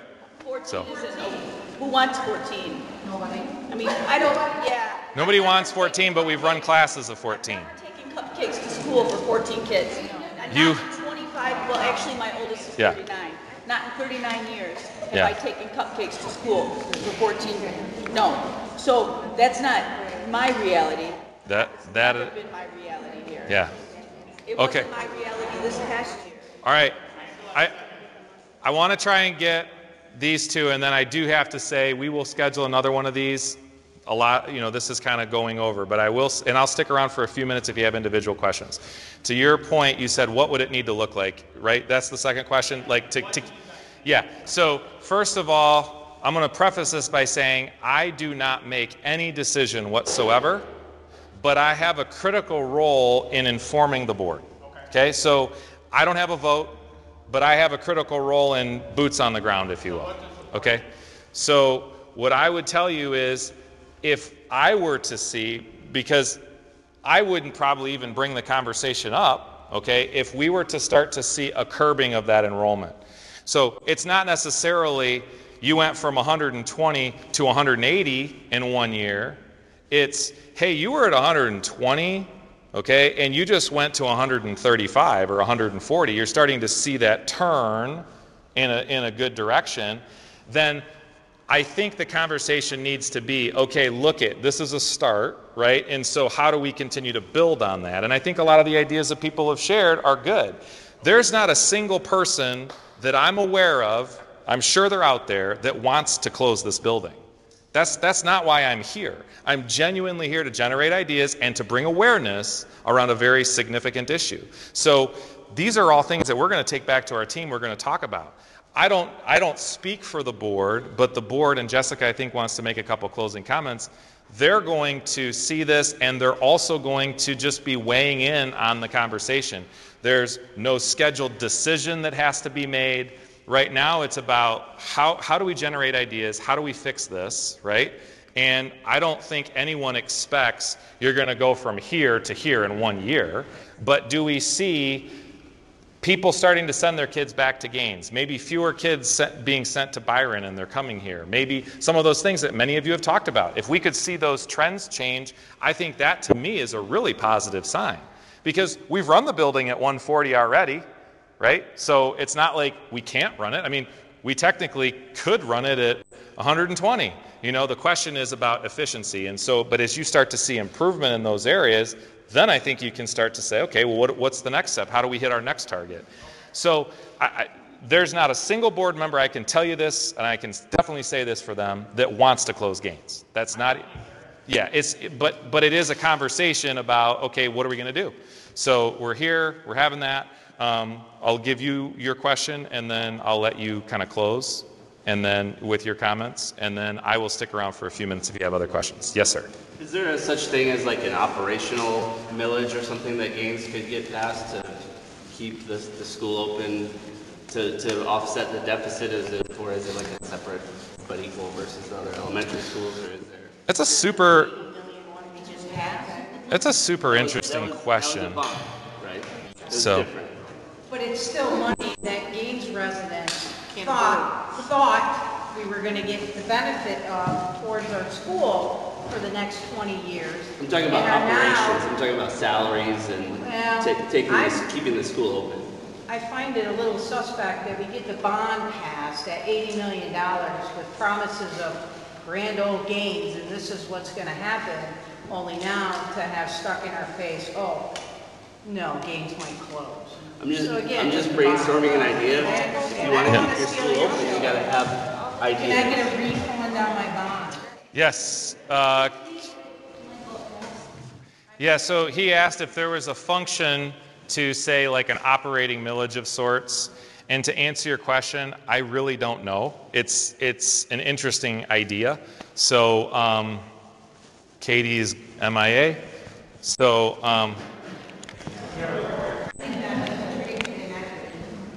thanks. Just operating millage. Oh, you got the right. Okay. All right. Spread over however many residents. I mean, I know people out here don't really like villages, but. All right. I will stick around for a few minutes. Jessica, I don't know if you want to say anything before I close. Well, I'm going to defer for just a quick second. I'll give up 30 seconds or whatever.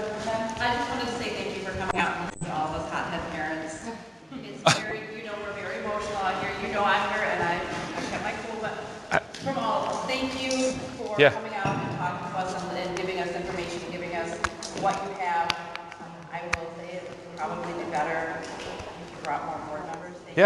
Thank you, Chuck, whoever it is, but thank you for coming out and listening to us and talking to us. And this won't be the last time, and I appreciate the comment. Like I said before, I understand. I don't understand because I'm not you and I haven't been in this situation, but I understand fighting for what you love, what you're passionate about, and what, I have 4 children of my own, and I understand that. So I want you to understand, as hard as this conversation is to have, there's nobody that wants this to happen, regardless of what people will rumorize or whatever, but we're here and we need to continue this conversation. So we will set up another one of these. We're going to update some of the slides. We're going to add some of these things into the conversation. It'll be like a conversation 2. And I will talk to the board to see if additional board members can be present. I think that would be very helpful. Okay. So, thank you. I'm Jessica Lee, and I'm just going to give a little bit of background so in case you don't know. Thank you. I was appointed to the board in, what year is this? 2018. Stacy Glenn left. There were 6 candidates, and of those I applied, just so you know how it came in. The board voted. Then I was appointed to fill that position. I was actually elected this last year for a 4-year secretary, and there are a couple things that I would like to say in thinking about this, that I will say this to clarify, that as a board, and individually, or at least I'll speak for myself, because all these people, I have not had conversations with other board members about closing games. Quite honestly, I haven't had very many conversations at all with members of the community who bring this up. While I was running, I talked to a resident that lived out here that said, yes, I have my support, blah, blah, blah. And then she called back and said, I have a question for you. Where do you stand on closing games? And can you promise that you won't close games? And I said, truth be told, I can't make that promise. But nobody, we all as human beings want a sense of security and safety. I get it, my kids want to Orange. I want them to be safe and secure. I can't even guarantee that in the next 3 years I will be able to close Orange. Like, I have no idea. I don't have a crystal ball. I don't have a magic wand.